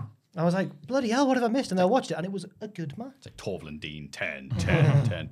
It was good. I like Rhea taking her trademark bump, which is that high-ass DDT she takes for people she likes. I can't picture it now. Oh, she does it, Use the puppet. Okay. Like, tornado DDT, and she always manages, Rhea always manages to spike herself. Land on her head. And Does she fall She does it back. really well with After, Liv like, Morgan. Yeah, I think it depends on the height and build of people she's wrestling, but she did it for... She does it with people she likes. Yeah. Okay, I mean, fair enough. you have to be able to take that. Trick Willie calls out Ilya and gets absolutely battered. I mean, you had it coming. Ilya prepares to finish him off, so to speak, but Carmelo dives in the way and takes the bullet for his pal. Dragunov admits that Carmelo is a man of honor, but Trick will be the only thing he has left after Dragunov takes the title. That match could be excellent. Nice. They're not being quite dicks to one another. Hayes in particular has been rather babyface-ish. And it's like, but when we get in that ring, it's all for the title, mate. And I think we might all be suspecting that, we talked about it recently, in fact, that Ilya might be heading up to certain... Well, I asked him about it, Oh! and he gave a very definitive answer. Oh my God. Yes, at SummerSlam, Tom. Hear it on Sunday on the podcast. Oh, you tease. He gave a very definitive answer Fair enough. to whether or not he would join Imperium. Oh, well, thank you for the blue balls there, Tom. You're welcome. AEW I'll Dynamite. tickle them later. The Jericho Appreciation Goodbye-ity. Oh, yeah. Oh. Yeah. Orange Cassidy opens the show by retaining the international title, formerly known as the Pacific. All The Atlantic title? Atlantic, wasn't it? All Against AR Fox. He gives his sunglasses to Fox afterwards as a show of respect, but Fox beats him down in frustration, Yeah. which Darby isn't happy about. But John it is Mox- patronising. He's not like a Bret Hart child fan. Don't give your sunglasses to me. John Moxley then comes out and beats up Cassidy some more. Now, Because apparently the Ring of Honor pay-per-views, to get us up to speed, because I wasn't familiar with this, John Moxley hits the ring and lays him out with Death Rider and Retribution for Orange hitting Claudio at the Ring of Honor pay-per-view. Yeah. So Pac is now not anymore friends with the Beast. That was a short-lived Friendship alliance. ended. Yeah, friendship over with Pac. Yeah, it was I'm replacing Eddie Kingston in this particular match and pay-per-view. If I've missed a bit of AEW lore, I apologize. But they did a video before this where Darby Allin was like, me and AR Fox, we're flipping great mates, we are. I can't think. No, I can't think. That's not been on AEW TV. Is it from Evolve? Is it like their past? Oh, yeah, Is they've been it like going. yeah, right. AR Fox been It going felt for so long. quite heavy-handed. I was all right with it because up until now, AR Fox has just been, hey, that hot indie dude. Yeah. He teamed up with the Martins, I believe. Yes, There's he some did. six But people with what goes on on through the night, for them to suddenly go, I'm Darby Allin. I tell you who's brilliant. My best mate, I did- AR Fox. yeah, a He's little great. He's so good. He's brilliant. I really like him. We trained together. I'm going to give him a big kiss later. And we'll see how the night goes for all involved. It was, a little bit. I wasn't sure whether, I didn't want to sort of immediately lambast because I was like, I wasn't sure whether I missed a bit of lore somewhere because sometimes AEW's lore is quite rich and I do tend to miss the odd things. I didn't want to just come down heavy because I've missed something. Tom, what you said makes complete sense. However, I am a big old fan stan of AR Fox. Fair enough. He's been doing it for donkeys and he can still do it like this. He looked as great in this match against Orange Cassidy as people like me have been saying he looked smoother than peanut butter. Yeah. Happy for AEW to start doing something with him. Hopefully he'll be not forgotten about in 2 weeks. Because I want to be positive about this. And I've tied that all up before we got the stuff later on. So, Oh, dear. Yay. In a backstage interview, Don Callis reveals that he set up a tag match with Jericho and Takeshita. Jericho is excited, but learns that his opponents will be Daniel Garcia and Sammy Guevara. His friends. Oh, no. Callis convinces him that'll be a good experience for them before revealing a ludicrous painting of himself, Jericho, and Bad News Allen It was from back in the It was day. a preposterous portrait. It really was. That's his gimmick now. He did that with the Kenny Omega and the Young Bucks when they were all evil and stuff. So, is this like a metaphor? Is the painting supposed to contain their souls? I think that if he gets enough coins, he can jump through the painting into the next level. Let's go. Yeah. I love Stars, not coins. No. Oh, you've ruined it. Well, I That's knew right. it, man. Let's all point at Jack and said something foolish and ignore the things I've said. I, for one, am buzzing for the episode of Dynamite next week where Chris Jericho jumps through and has a match in Bob on Battlefield. Yes. He has to race the Cooper up the hill. on my battlefield. Watch out for King Oppenheimer. Wait, at the I top. want to do a reference to a later level to prove that I've got that far. Dry ducks. The penguin down the slope. That's only the second level. Carry on. Do dry ducks. Dry dock. But that makes I don't remember that one. That makes Men Out of Boys that level though. The penguin. I remember the level in the desert like, where it starts to get quite hard. And there's like platforms that sink into the sand, and there's those weird slinky creatures. I hate them. What a game. Yeah, what a game. Stunning game. Still playable to this day. Is it? I wish I was playing it right now rather than watching. In a vignette, Hook sits on a subway platform. A train passes and his FEW title disappears, rather like the opening of Bottom. It was like the opening above. Who's his? Is he Rick Mail or is he Ed Edmondson? They cut back and Dan Housen's just hitting him with a newspaper. Another train passes and Hook himself disappears, leaving only the word Hook. What could it mean? I have no idea. I'm now trying to think who would I cast as an AEW quartet in the young ones. I'm trying to think now. It's hard. We back Blackpool Combat Club, wouldn't it? I think Jericho would be Rick Mail for some reason. Oh, Did you see anything? Yeah. Jericho is Rick Mail. You can't call it Gerbil. Would you have Moxley Thatcher? as... All right, then I'll call it something more sensible, like Fozzy. Oh, Pac has to be Ed Edmondson or Viv, surely. That's very Pac. Okay, I Do you not think? I was going to say Moxley. Oh, yeah. I can see that as well. Moxley is Vivian. Have we got a blade? Don Callis Yes, is... we've got a blade. Don Callis is as Mike, because he was always like... I was the thinking thinker. Orange Cassidy as Mike. Oh, that's good. Oh, that's actually a good shout. Yeah. Orange Cassidy is Mike. Who's and then Neil? Neil, so hippie Neil. So someone very, just like very like flaky and laid back. And, Damn it, we're doing so good. I know. Who's Neil? who could be Neil in Well, this? all I can think, and he's not AEW, but all I can think is Zach Gibson as Alexi Sale. I love the Giant. People mistake me for Mussolini. Looking out like him. The young ones. Not like where they are. Sorry to everybody 25 and under, maybe even Yeah. more. Oh, Didn't want to be a train driver. When I was a kid, I wanted to be the head of British Steel. I was at home the other weekend and I was talking to my mum about that. I was like, I remember like, I was said to her like, there must have been nothing like it at the time in the 80s. She was like, no, it was totally genius. Do you know why they did all the musical stuff in Young Ones? Why? They got more of the BBC budget because they were seen as a light entertainment program. Because they had Dexies on or whatever. So and by having a musical bit, they actually got more money to make the show. Fair play. With a little loophole in the old BBC funding. Well, they did keep on breaking the set, so they probably needed more money. Well, that's it. Because they could do more then because they had more money. So, Right. You know, it's a good way of making a little bit of extra cash. To that end, ladies and gentlemen, Billy Joel. Imagine if we had Billy. Be great, wouldn't it? We don't have him, but we do have Joel. We have a Joel. Sing Uptown Girl now, quick. All right, that's enough. Beautiful. The MCA, man. Whoever's Neil for the Young Ones AEW version, let us know in the Yes. comments. Because we're stumped. Yeah. It's hard to stump us. The BCC, not to confuse the BBC, who broadcast the Young One, cut a menacing backstage promo on their rivals, with CC specifically targeting Pac. What? You beat him? Shut up. He wants to beat him again. Oh, whatever. Jungle Boy arrives dressed a bit like Hook with the orange and black and claims that he's the greatest wrestler to even come anywhere near the FTW title. He says he'd wrestle rings around Taz and all his scumbag friends from back in the day. This is my favourite heel Jungle Boy promo so far. Scumbag friend Jerry Lynn interrupts and isn't happy He's about like one of Jungle the Boy's least disrespect. scummy of those lot, I reckon. I know, the scummiest guy, Jerry Lynn. Yeah. He wants to fight, but Jungle Boy isn't dressed to wrestle. He tells Lynn to come back next week. Again, the joke is he is dressed to wrestle. They're having a face-to-face next week where Jerry Lynn is gonna feed Jack Perry Fruit Loops. Yes. Oh, yeah, I kept calling him Jungle Boy. Sorry, Jack Perry. Yeah, who's that? All right, JR. Yeah, Jungle Jack. He's getting there. Like I said, yes. it's not like he's not amazing. He's not awful. He's just kind of like, all right. No. But the crowd are booing the hell out of it, which is obviously encouraging. Yeah. Are we going to get Jerry Lynn versus JP? Yes. And Jerry Lynn set a really high bar for himself, and I'm worried. Yeah. Plus like, he's 75. I know, but can he still? He probably still can. Yeah, he can. He set such a high bar, though. All we need is one cradle pile driver. Yeah.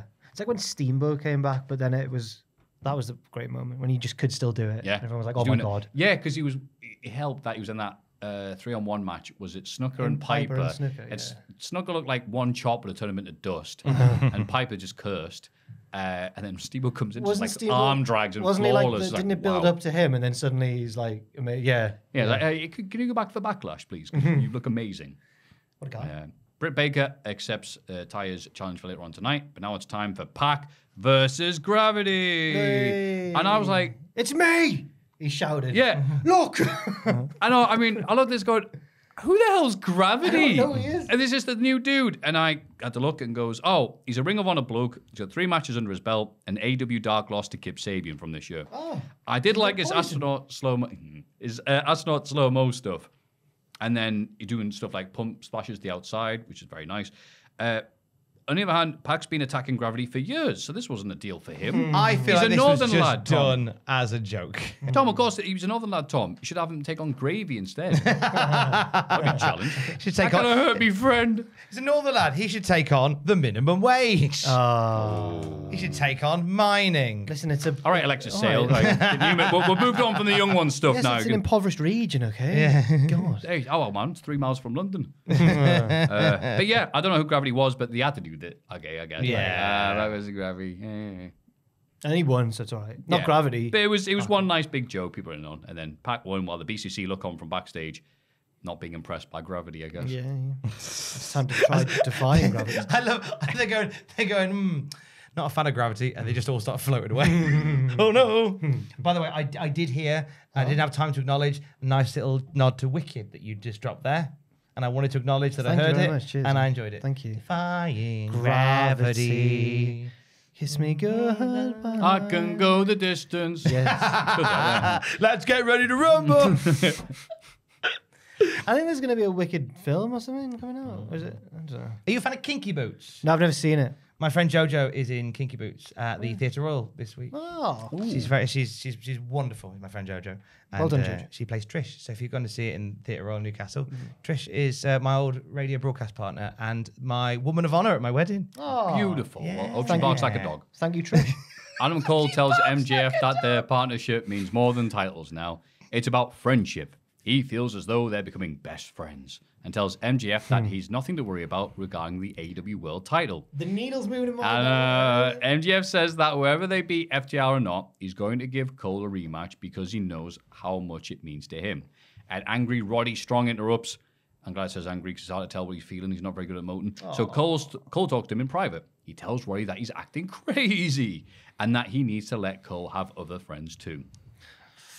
Well, it's not. MJF is gonna batter. us. No. So It's bad. cold. It's cold. Do you know, It's like a Scottish hot dog. do you know what? I think they're going to do something really sinister with this. I think it's going to be because it's been too light so far. It's been, and it's yeah, 'cause Just shag him. it's going to be something where it's going to be something where like Adam Cole gets hurt in a match. They feign that he gets injured in a match or something, and MJF's there checking on him, and then Britt Baker comes down to check as well, and MJF's trying to console Britt Baker. He gives her a hug, and as he does, pile driver. I think it's going to be something really sinister. It's going to be something really grim and I think sinister. Cole's one step. He's MJF playing the percentages. No, I'm with you, Tom. He'll delete all his saves. Oh, My you brother used to monster. do that when he was too young to understand. He liked them spinning round on the memory card. I never got International Superstar Soccer back to the level I did. Oh, no. That wasn't a memory card ISSSS. game. That was a different. I never got what's a PS2 game I played? Stuntman Ignition. Wow. Croc. We've got the Stuntman Ignition. Croc, I Got know, the please. keys in the Can't sing kitchen. in. Bloody hell. No, it's a different song. Stuntman. Oh right, Stuntman Ignition. Yeah. Yeah. What do you think about? Stuntman 1 was a hard game.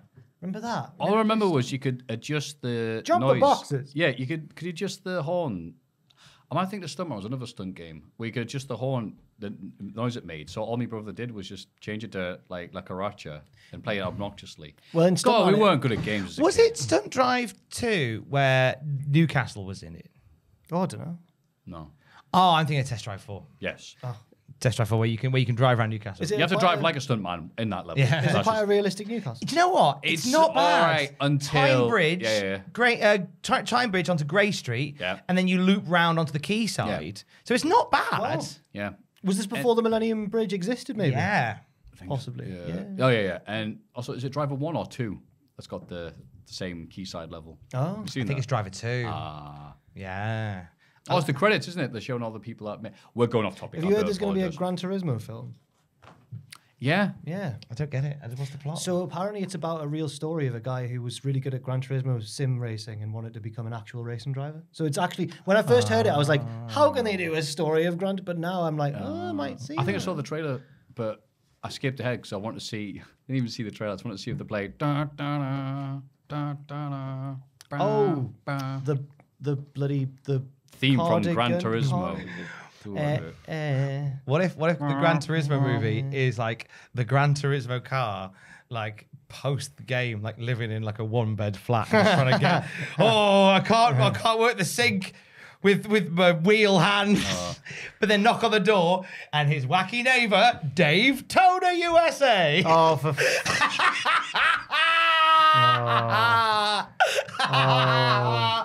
Dave Toner.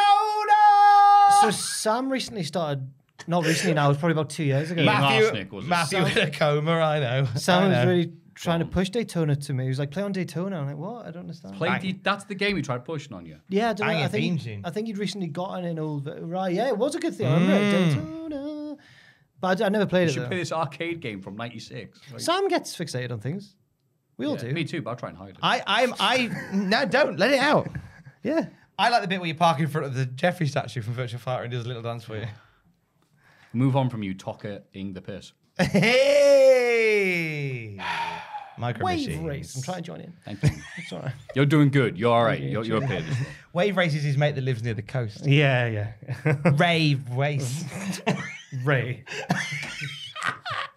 Grant Turismo. Oh, Dave Toner. And Rave Rave Waste. Don't laugh, Joel. It only encourages him. But, I like the idea of him like auditioning for other games. Yeah. Oh, yes! Can I be the new Master Chief? He goes, no. Why? You're a car. Can't hold a gun. you're a Subaru. He's trying to hold a... Yeah, that door's locked. Subaru is The his key. girlfriend. Subaru. Subaru. Very good. All right, now we're good. All right, it's back. Very good. It's Do we have back. to talk about Dynamite? Well, no, you done anything. Yeah. FTR interviewed about their upcoming opponents. Cash says he respects Cole but hates MJF and also this podcast because we talk about stupid stuff from the 90s. Dax threatens to rip MJF's eyeballs out if he makes any personal comments about Dax's family. Why would you say that, Dax? What have you done? Oh, you. Oh, no. Oh, no. Swerve Strickland beats Darby Allin, bloody hell, after interference from a mysterious hooded figure. He reveals himself to be AR Fox. That's his best friend. That's his best I know, they've been friends for years. You can't do that. Jack is his best friend. What's his best friend? He and Swerve beat down Darby and Nick Wayne before Fox is officially welcomed to the embassy by Prince Dana. Son, maybe. Yeah. I like Swerve countering Darby. Yeah. Swerving Darby's die with a Falcon knee to the head and a DVD off the ropes to the apron, which looks like it knackered him. Then, yeah, Fox interfered and slapped him around. Swerve beat a pillar, finally. He's also got a lackey who can wrestle. Yes. Yes. And Prince Nana welcomed him in. Yeah. Prince, yes. Prince, to this. yeah. He's a good fit. Yes, he is. I feel as though this could be totally wrong. Have they been aligned before in Evolve? Were they both members of the Skulk or not? I've no idea. And I mean, also- they're in team, because obviously Strickland is amazing, so he's a star. And AR Fox has a surname, so they're Star Fox. And they live next. Stop it, Tom. You're doing this to me. I didn't say anything. I could hear it. I didn't say anything. Matthew, it's me, Tom's voice that plays in your head when you're not around him. Also, they had a great feud. Oh no, they would be feuding there together. What am I talking about? They had a great feud in Lucha Underground when they were Killshot. Of course and, they did, yes. The other one, Killshot and That was his name, the other one. General Fox.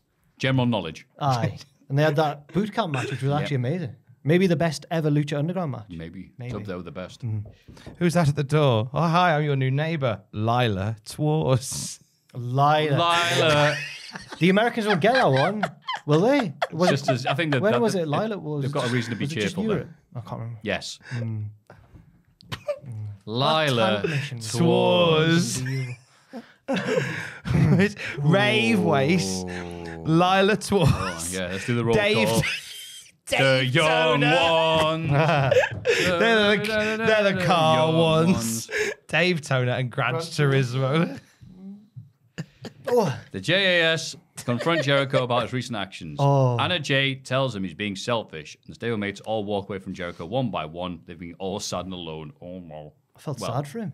Why? Menard, He's checking up. Matt with, Menard goes, figure it out. yeah, he's checking up with a man who puts people's souls in the paintings. Yes. They don't want any of that. I thought it was good. It was Jericho's at his best when he does silly, emotional segments like serious but overly serious, and that was what this was, and it was great. I liked his hurt face, and as people are walking away, he's like, "Come on, guys!" And he's really good at that. Be my friend. I'm scared for him. What's Don gonna do? Oh, he wants to recruit him. He's fine. Yeah, he wants to recruit him. Yeah. Well, He's just going, I have friends on the other side, make him sign a contract. Nothing bad will happen. Britt Baker beats Taya with the lockjaw. that's what it reminded me of a scene from something. You know when all the toys abandon Woody in Toy Story because he's being jealous and selfish, and Slinky's the last one. He's going, Slink, no. That was like the last of the Jericho Appreciation Society walking away. Even Slinky's left him. Afterwards, Nyla Rose and Hikaru Shida get promos about their upcoming match on Rampage. It's implied that if Shida wins, she'll get a title shot. Yeah, they've wrestled loads of times. Yeah, nothing says a game for Rampage like Rose versus Shida again. Yeah. But it was still probably better than Britt Baker versus Taya. You are horrible. This was not a good match. Ooh. The road to Valhalla looked more like, a still a line from me, mate. It looked more like the road to Grimsby. Oh, It was nowhere fast, and it smells of fish. It wasn't very. This was. Oof. They are They two weren't a good natural- wrestlers who Right. had a bad night. Yeah, Yeah, they weren't. that's fine. In a division that certainly needs more love. I'm also surprised weren't Britt clicking. Baker bloody won. They've been bigging up Ty, haven't they? Yeah. What's this rubbish match between these people, and then Ty's not winning. Britt's been around for donkey's years. All right. And after this miserable match. Well, in real outside of AEW, it's Ty who's been around for donkey's years, and Britt's the newer one. But in the context, yeah, it's yeah. weird. Like, yeah. Yeah, but then after this, it was so sad because they showed this, and then the camera deliberately looked at a sign that says, like, treat women's wrestling better. They wanted this to be. They gave it like a long book women's time. And they division wanted better, it. They sorry. wanted it to be like, look, guys, we've got a big, long women's match on the show, and then it just didn't quite work Yeah. out. Yeah. I guess they had good intentions. I don't know. I know. It's who we kidding? They don't care about it. Okay, and the main event, I Moxie, didn't know anything. Just, Claudio take on the Best Friends and the Lucha Brothers in a three-way tag match. OC comes down to ringside to distract Moxley, which allows the Lucha Brothers to pick up the win over the Best Friends. Everybody continues to brawl to end the show, just like an episode of The Young Ones. So are we getting Shouldn't Moxley be and afraid. OC? Yeah, Moxley and OC. That's an intriguing match, I think. I know that Moxley's going to win. Do you put We all the know that. international title on him? Oh, yeah, but he's a champion, isn't he? News this week that Orange Cassidy is now a road agent, Yes, that was interesting. which led to the reveal that Bret Hart he offered to do that, and they went, "No, you're all right, Bret Hart, the greatest of all time." That was weird. Yeah, it is a bit weird. Do you know who else was the road agent this week? Who? Scotty 2 Hot E. North's very own. North Wrestling's North own Scott. original, He was Scotty 2. backstage as an agent and a coach on Dynamite last night. He's gonna be there for the next couple of weeks. He's been a busy bee. What? been a He's going to very give them all busy the week. trade secrets about the Walker Dome. Yeah, That's shocking, that. I think he's going to give away all the stuff. Did they make him sign an NDA? we didn't think about it. I'm going to ruin his heel character here, but it was lovely talking to Shreddy after that match because I was like, "Did you have fun?" And he was like, he's my favorite. He was like my dream come true. Yeah, of course I did. Yeah, What a guy. that's how he talks. That's not what he talks like. He did. He could He's lovely. snap us all in half at once with his big arms. Promises. But yeah, this was a lovely match. To be, like I said, setting up Orange Cassidy, Just for, to whatever his name is, bloody Orange Cassidy. Plug a Can't speak highlight now. of North a little bit more. When you were talking about Shotzi shaving her head, there is a hair versus career match on Thunderstruck as well, Oh yes. Tomorrow on Fight. featuring Gangrel Gangrel. and Rory Coyle and the Landed Gentry. What a match!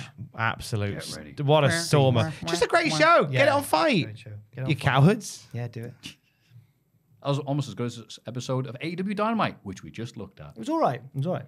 Yeah, right. it's all the build-up to AEW issue 200. We're in a big. A shiny file We're cover. kind of in a big gap now between Forbidden Door and then suddenly we get nothing for a while and then all in and then all out. Really quick to get close together. Well, thank goodness we're 4 weeks out from All In, and they've already got a really nice card all lined up, ready to go, and they've got everything announced, and we know exactly how we're going to watch it as well. They've made that very clear. I mean, I was worried. They've only had a year to tell us anything. They've had bad luck with some injuries. You can at least tell us if it's on pay-per-view. Oh, surely. It's Wembley. You can, but they've done nothing. It'll be all right. It'll be fine. They've done nothing. I'm excited. They've done nothing. They've done nothing. You know what we'll be doing? Have a lovely time down there in London. I was going to say, I know where I'm going to be watching it with my eyes. Yes. Because I'm going. Come on, boys. doing the photos. Yeah. Absolutely. Oh, no. We'll take that. Wait. Well, just sat down. They're still set up the ring. Take the photos. Ooh, attendance low for the show today. Oh yeah, please do. At Wembley. Please do. It's going to look good, at least. We know that. It's Yeah. Gonna, yeah. I've never been in the new Wembley. I never went to the old Wembley. I've never been to Wembley. I've been to Wembley Arena. You know what's got almost as lovely as you two lovely lads? Right here in the Cultaholic Wrestling Podcast. Let's have a rummage in our mail bags. Mailbag. Hello, amazing people. Oh, that's you two. Thank you you as for well, the hours Maffew. of Come on now. entertainment. I'm Joel. And Joel, yes. Especially at the moment, since I've been living on my own with family on holiday. I have had many podcast episodes on the background to fill some silent moments. We've all been there.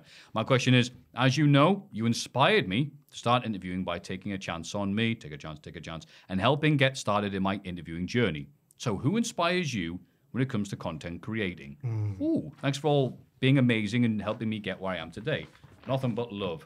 Tom Talks Rubbish. Tom Talks Rubbish. Oh, I think in terms of Happy to what help you, Tom. inspires, It's a good question. Yeah. I mean, at least with my role here, it's doing podcast stuff, so I'm a little bit more free form in terms of what I do. There's less pressure on. Oh, God, you've got like 4 different jobs. You've got various inspirations. I'm all over the place. But the nice thing about the podcast thing is, unlike with the YouTube channel, there is less pressure for it to because we know some things will land on the channel and some things won't. Yeah. With a podcast, we can do a wider range of stuff. You'd be a bit more silly billies. Yeah. So when things start trending and when something kicks off, it's nice to reach out to somebody and go, come on and chat about it. Like, for example, last week when Marcus Everett's infamous bump where he leapt off the wall of the arena and landed literally on the concrete. It's a botch that goes back to like 2017, but it started doing the rounds again this week. So I reached out to Marcus Everett and said, hey, this is doing the rounds. Do you want to come and talk about it? And we had a lovely chat about that. And so it's normally stuff that's happening in the wrestling world that I want to find out a little bit more about. And I think it'd be nice for Cultaholic to be connected with through the means of audio. So certainly what's happening modern day, I don't like just interviewing people for the sake of interviewing them, if you see what I mean. I know what you mean. Like, I don't want to just go, I want to have a chat with them. Especially when it's relevant. Yeah, I want to speak to people who are doing stuff that's relevant. I think it's a false economy just to go, I just want to interview them. I'd like it to be, there'd be a reason for it. Fair enough. So topicalities always helps for me. That's my inspiration. I'd say when I don't, in terms of when I'm like, because I feel like the most creative part of my job is when I'm writing stuff, like whether it's a script for myself or someone else, or whether it's like a video script that I then have to do in front of the camera. There's a weirdest episodes in the works. What year is it? 2020. Okay. Yeah, quite a lot of weird stuff. Yeah. But I find like the stuff that inspires me, is stuff that when I've watched it, I then feel energized to write and be like, I'm in a mood where I'm feeling creative and I can write. So that's stuff like, there are some brilliant video essayists on YouTube out there. We watched a lot of the same ones. Summon Insults, unbelievable. Yes. Super Eye Patch Wolf, really good. Yep, just watch his Roman Reigns one. There's a guy called Lamino who does, he only does like 2 videos a year because they're so in depth. He recently did one on the JFK conspiracy or assassination. Which one? There's a conspiracy about JFK. I know. And having watched it, I now don't think that there was a conspiracy, which makes me sad because I really want there to be. I know. But there are loads of amazing people out there. And then also when it comes to matches of the month, my solo podcast, that was something I'd never done before, a podcast on my own. So when I was listening to podcasts that feature just one presenter, they were very influential as well. The Jack Slack MMA podcast is very good, where it's just him talking in quite a chilled fashion about the most recent goings on in MMA, but he does it in a very thoughtful and structured and calm way. And that is what I'm trying to increasingly do with matches of the month. Because I've learned that when you're podcasting on your own, it's so easy to rush, which sounds crazy because you're on your own, you can take the time, but it's realizing that you can take all the time you want and letting the content breathe a bit. There we go. Well put.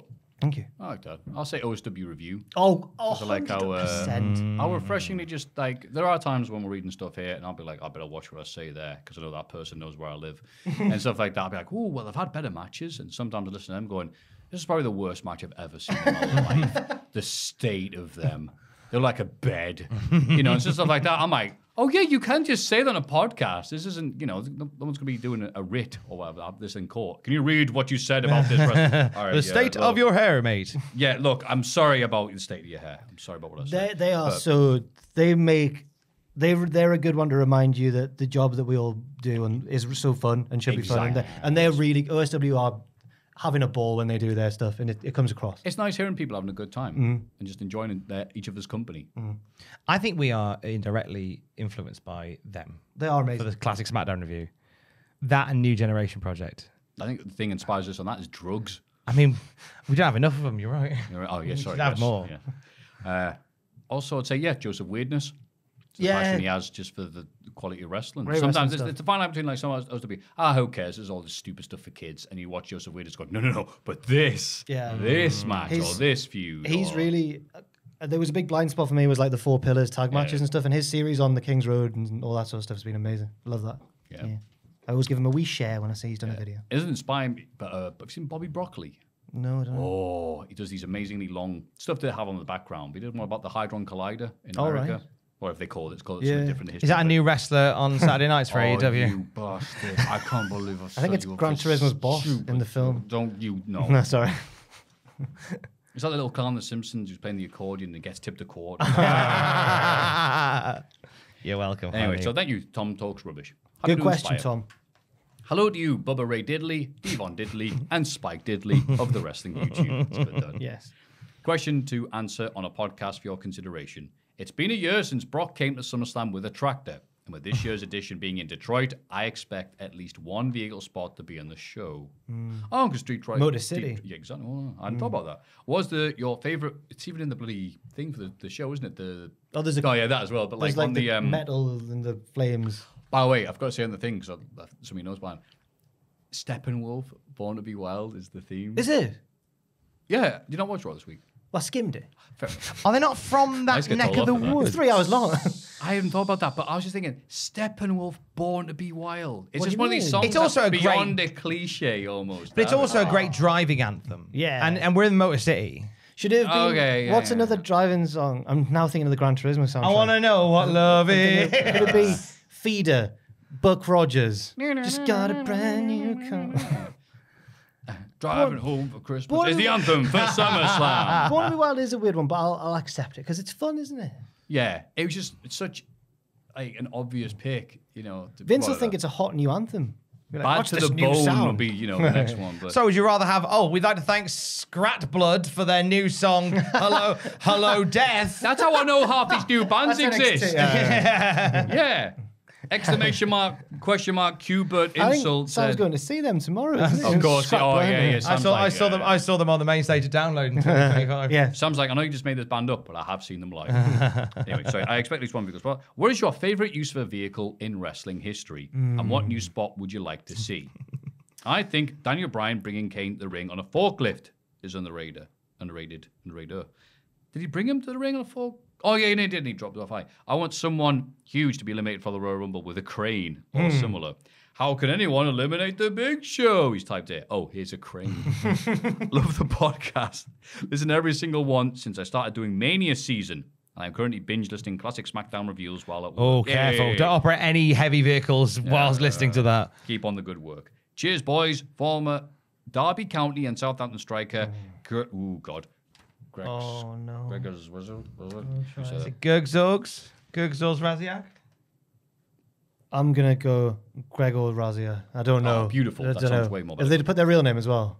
Oh, a.k.a. Bartek from Krakow. Oh, thank you, Bartek. Poland. That's up, right. up the Poland, as Ross would say. Up the Poles. the Poland. Yeah. Vehicular shenanigans in the wrestling. Bring up Gran Turismo. God. There's I actually wasn't quite a going lot. to, but now you've said it. There's actually quite a lot, isn't there? Yeah. Vehicles and wrestling go together. Bob Holly. His little car.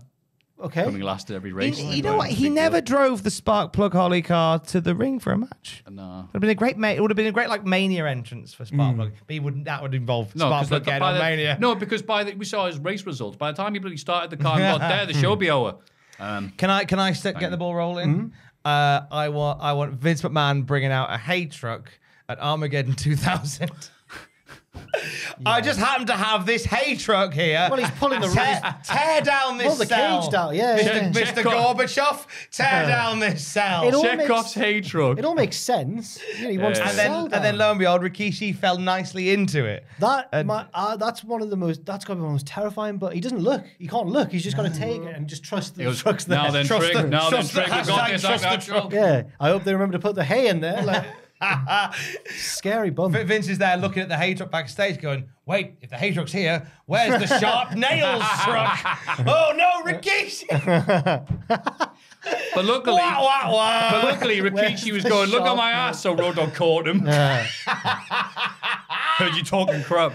What other ones we got? That's a good That's a moment. good though. one. That's a hard one. I'm a sucker for golf carts, so I like the WrestleMania X7, of course, yeah. and I really like to give a more modern one. Sammy Guevara bumping off the golf cart when it ran him over. That was an amazing bump. We saw what a good emoter Sammy is, because he's like a silent film actor. He's like, He was like Macaulay Culkin. oh no. I should have said it. Or Buster Keaton. There we go. That works. Both great silent film actors. Or some mothers do have him man as well. Yes. Betty. Ooh, Betty. Yeah. Like, JBL getting chokeslammed into the hearse at SummerSlam 04. Oh yeah. no, never mind. That'll second place to the one drunken fan went, this show stinks. I'm going to dance on the limo. Austin's had loads of vehicle moments.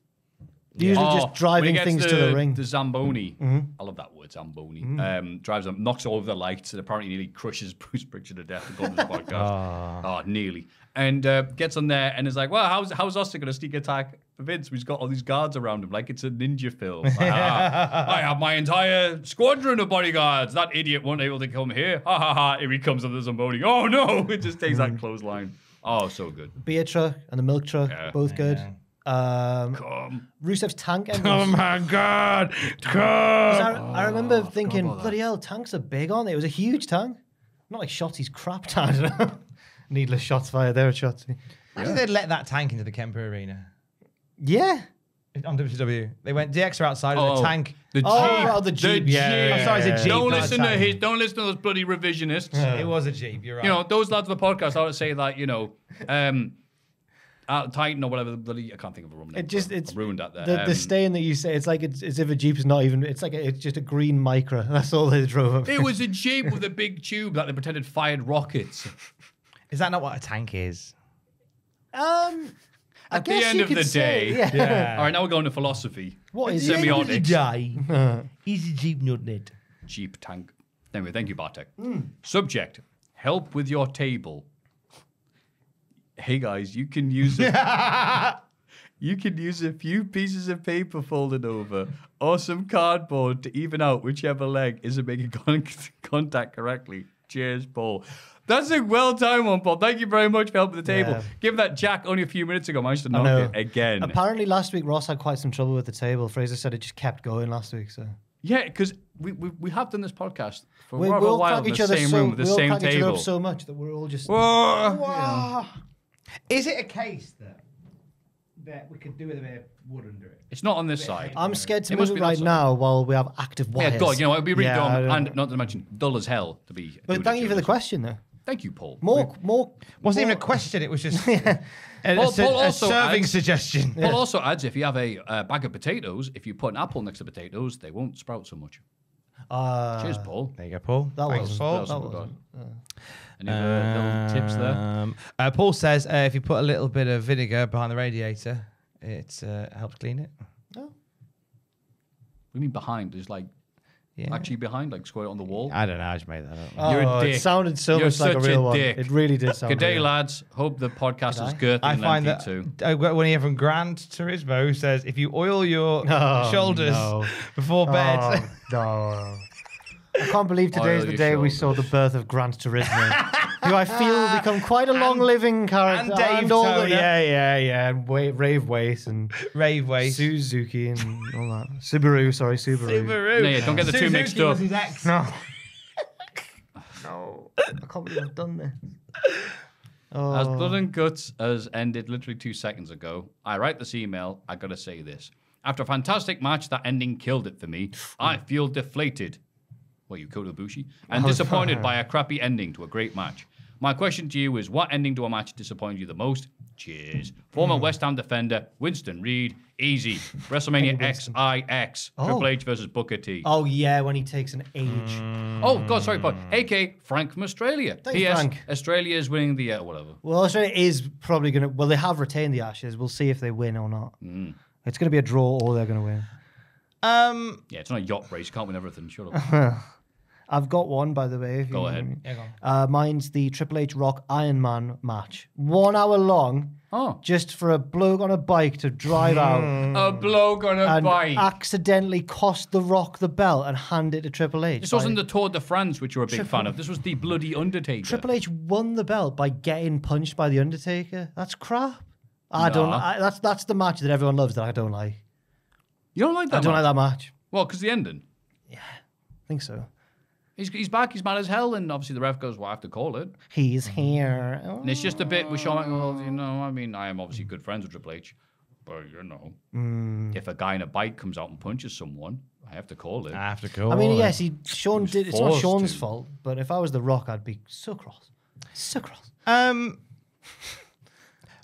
There's two great Shawn Michaels matches from '96 that, whilst they are great, are marred by just wobbly endings. Nah, there's only one good one. There's Michaels and Vader at SummerSlam, Yeah. which has like a multiple like DQ finishes, and then you got Mind Games, which was a DQ sorry. finish as well. What did you think he was going to Yeah, which one are you thinking of? Bloody WrestleMania 12. Oh, the Oh no, that was not a disappointing finish. That was a disappointing start, middle, and end. Okay, good. So like that was You guys don't understand. Slow down, grab a hold, kid. Yeah. Learn the learn the business. put a headlock on and don't do Twitter. Sorry, X. Don't do X. Don't do. Sounds like he's like X. solving algebra. Yeah, the finish of Man Game's is a bit blown. Is it because Vader is late for the save? Yes. So Sean's gone ready. He's like, all right, fantastic. 1, 2. Sean has to break the get cover. up of his. Because stupid fat Vader. Oh, Sean was mean to No, I'm Vader. saying that's what Sean would was it say. that match? Sean's like, No, it's a see, different match, yeah. I was right. He's Yeah, like, "Oh." Vader didn't help himself on a few occasions. But Sean unfortunately. didn't adhere to the principle of any like stage play or whatever, which is that if you make a mistake, the crowd don't know. Just pretend. Sean's the worst at doing that. Like the move moment, Randy Orton when he called Kofi stupid. Oh, yeah. By the time Randy Orton was going for the RKO and Jericho, had someone in the walls, he went and hit that, slipped through him. Gets up, bounces, does it again. I reckon that's Jericho's fault for not going down the first time. Because he's, I don't know. I blame Jericho as well. Shocking. That's all the questions. Thank you very much. Thank if you have any or more, please send them to mailbag@cultaholic.com.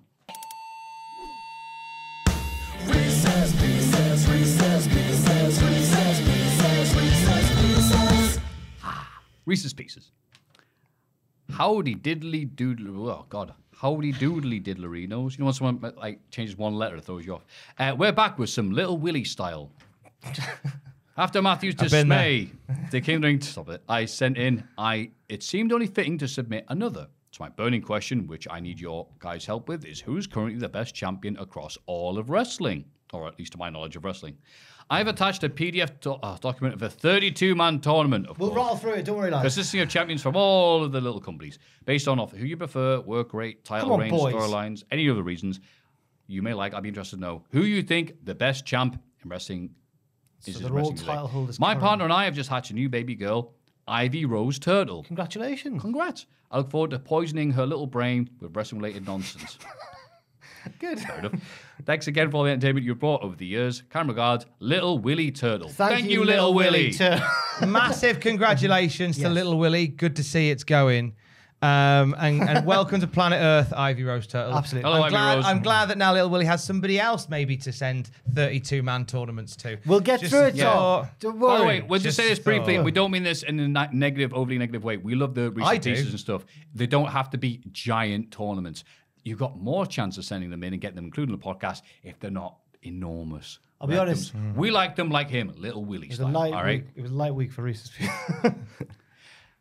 I So, mean it negatively. You two. In a very Stop toxic it. way. Stop it. So you two. Roman Reigns, Jacob Fatu. Hooray. Romulus Reigns. David Finlay, Takahashi. Which one's he got? Probably a 6-man belt or something. I'll check while we carry on. But I'll say Takahashi. I'll go for Takahashi. I don't really care. Yeah, sure, Tak. Nathan Fraser. The Heritage Cup. That's bollocks. He doesn't have it. We saw in NXT. Buddy Matthews. No, I'm Dar. Buddy Matthews. Okay, sorry, I'm trying to write this a bit clearer because I'm realizing it's a Sharpie. So Oh, you'll never Malak- guess. Takahashi is currently the IWGP Junior Heavyweight. It's his 5th time with the belt. oh, fair enough. Malachi Black or Dominic Mysterio. Dominic Mysterio. Yeah, at the minute, Dom. Yeah, Dirty Dom. Kevin Owens or Leo Rush. Kevin Owens. Big Kev. Hope he gets well from his injury soon. Cash Wheeler or Luchasaurus. Cash Wheeler. Yeah, Cash. Samoa Joe or Eddie Kingston. Eddie Kingston. Samoa Joe. Maff. Wait, what titles has Eddie got? He's got the Strong one in Japan. Strong boy title. Strong. What title Samoa Joe got? The TV. TV. Ring of Honor TV. The Honourable These are Ring nothing to me. Television. Eddie Vienna. Kingston because I love him. Okay. IRL. Jack Perry or Austin Theory. Jack Perry. Perry, yeah. Pezzala. Just Theory's just not done as much. Yeah, get effed. Gunther or Alex Kane. Gun. Gonna have to cover Alex Gunter probably. Gunter. Zack Sabre Jr. or Orange Cassidy.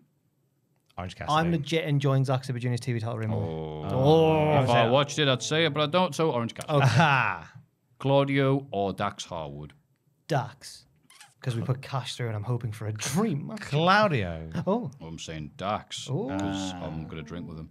What? Tyrus or Sami Zayn. hang on. Tyrus. I didn't say anything. No, Sami Zayn. Sami Zayn. all day. Of course it's Sami Bloody hell. Zayn. Oh my God.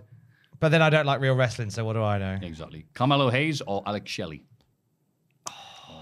Now my heart says Alex Shelley, but I'm gonna go for Carmelo. Carmelo Hayes is saying Carmelo Hayes. Well, I'm going to say Alex Shelley just to make Maff make the decision. Hayes. Travel. No one offers you. Brody King or MJF. MJF. MJF. Which is a disservice to Brody King, but yeah, it's MJF. me can make whatever. Shut up. Sonata or Will Ospreay? Ospreay. Sonata's reign isn't working yet. Viking O or Seth Rollins? Seth. Sethy boy. Wow. Ooh, what a Okay. lovely fictional tournament. Now, RR or Takahashi? Reigns. Roman. Yeah. Buddy Matthews. I can see this range just. I pulling can this one see up. this. Buddy Matthews or Dom? Dom. Yeah, Dom. Dom's running through the House of Black. I think Dirty he beat Malachi Dom. in the first round. He did. Yeah. What a storyline we've booked. Kevin Owens or Cash Wheeler? Oh, choose your character. I'm going Kevin Owens. I'm going Kevin Owens. Big Kev. Eddie Kingston or Perry? Sorry. Eddie Kingston. Eddie Kingston. Great match. Everyone would love seeing Eddie Kingston batter Jungle Boy Jack Perry. Gunther or Orange Cassidy? Oh, what a match. Gunther. What a match, though. It'd be a hell of a match. Yes. Yeah, but it's going to be Gunther. The big Gunth. The ring around. Dax or Sammy? This round's amazing. Dax. No. Dax. Sammy. No. Dax. I'm going Dax. He's good. I'm also going to Dax, say. Dax. I'm also going to say no. Dax. Oh, that was a hard one. I said Sammy. Give them a series. Is a tough one. Like Hayes or MJF? MJF. What's world champ? Yeah. Hi, mate. He's not done anything with it apart from beat up Adam Cole and then No, love he's him. done- Nah, he's carried the company. Bunch of bollocks. Osprey or Rollins? That's a real life feud come to life. What's going on out there? Do you hear the I mirth? think- Do you hear the merriment? They've laughed at our pick for the last round. I'll go on current form just because he's just had that match with Omega. I'll go Osprey. I'm going to go Rollins then. I'm watching New Japan. Rollins. There you go. He's over as hell now. Yeah. He's the number one dude on Raw. Reigns or Dom?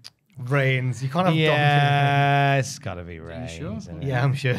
Kevin Owens versus Eddie Kingston. Oh, what a match. Kingston.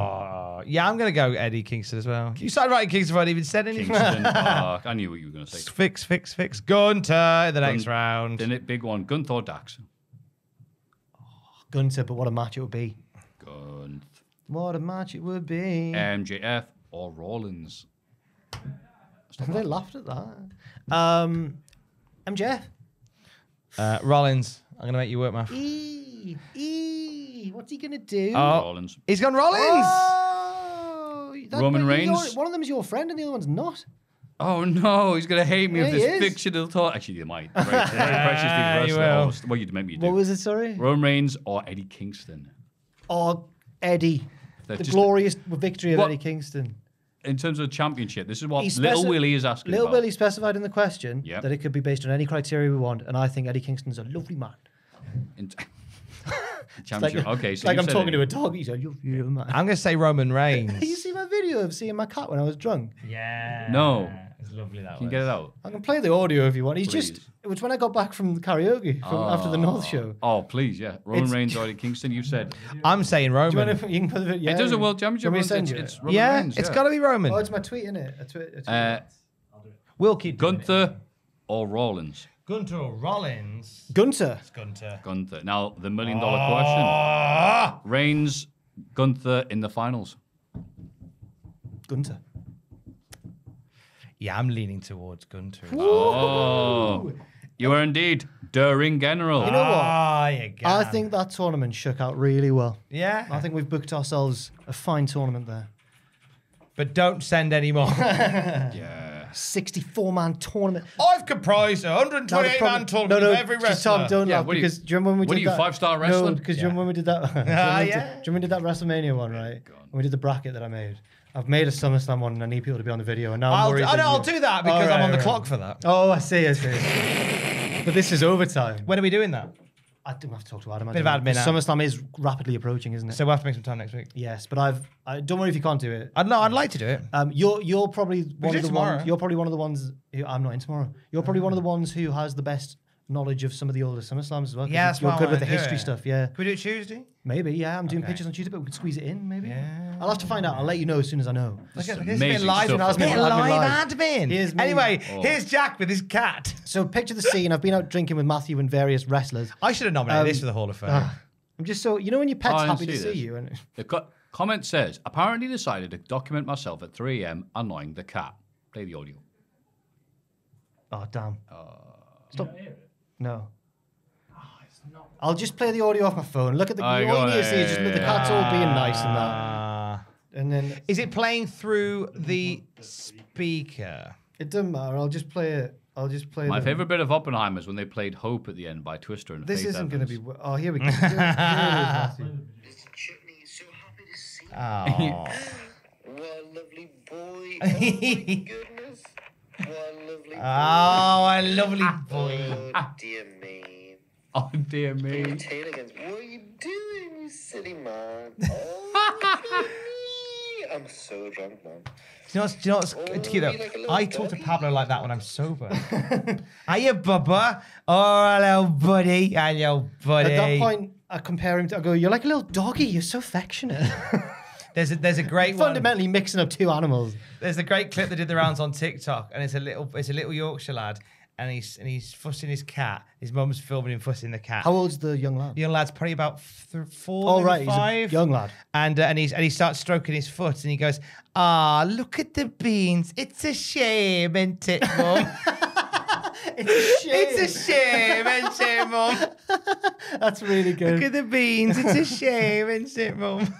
That's funny. Great. That's good. Have you seen the video of the? We watch it whenever we're feeling sad, Alex, and it always makes us happy. Have you seen the video of the young girl mocking her dad's northern accent? Yeah, she's dying laughing. She's got like She's there's saying- like a posh mum and a Yorkshire dad, and the mum goes like, "Can you get daddy to say car on the road?" And the dad goes, "Car on road," and the little girl goes, "Car on road." It's really good. What a lovely thing. Whatever that was, what a lovely. Thank you for Little Willies everywhere. And if you have any Reese's Pieces, please send them to mailbag@cultaholic.com. Glad your little Willy's working. It's Cultaholics.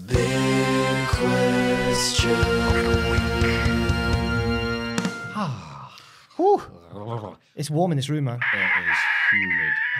God, don't do that. Headphones, Joel nearly died. Oh my God, you need to kill Joel if you dial up you sounded internet like connection. Bullseye from Extreme Dinosaurs. Extreme Dinosaurs. We were all making noises, and I wanted to I join love in. Extreme Dinosaurs. Have you watched Extreme Dinosaurs? Extreme I never meet anyone who's Dinosaurs. seen Extreme Dinosaurs.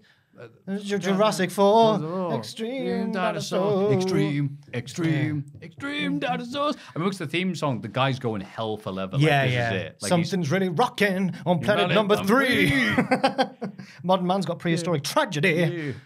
A colossal fossil fuse, unlike anything before, between the reckless raptors and the extreme dinosaurs. Extreme. And then you get a little bit which shows everyone's move, and you get the T-Rex Saurian Stomp. It's an amazing program.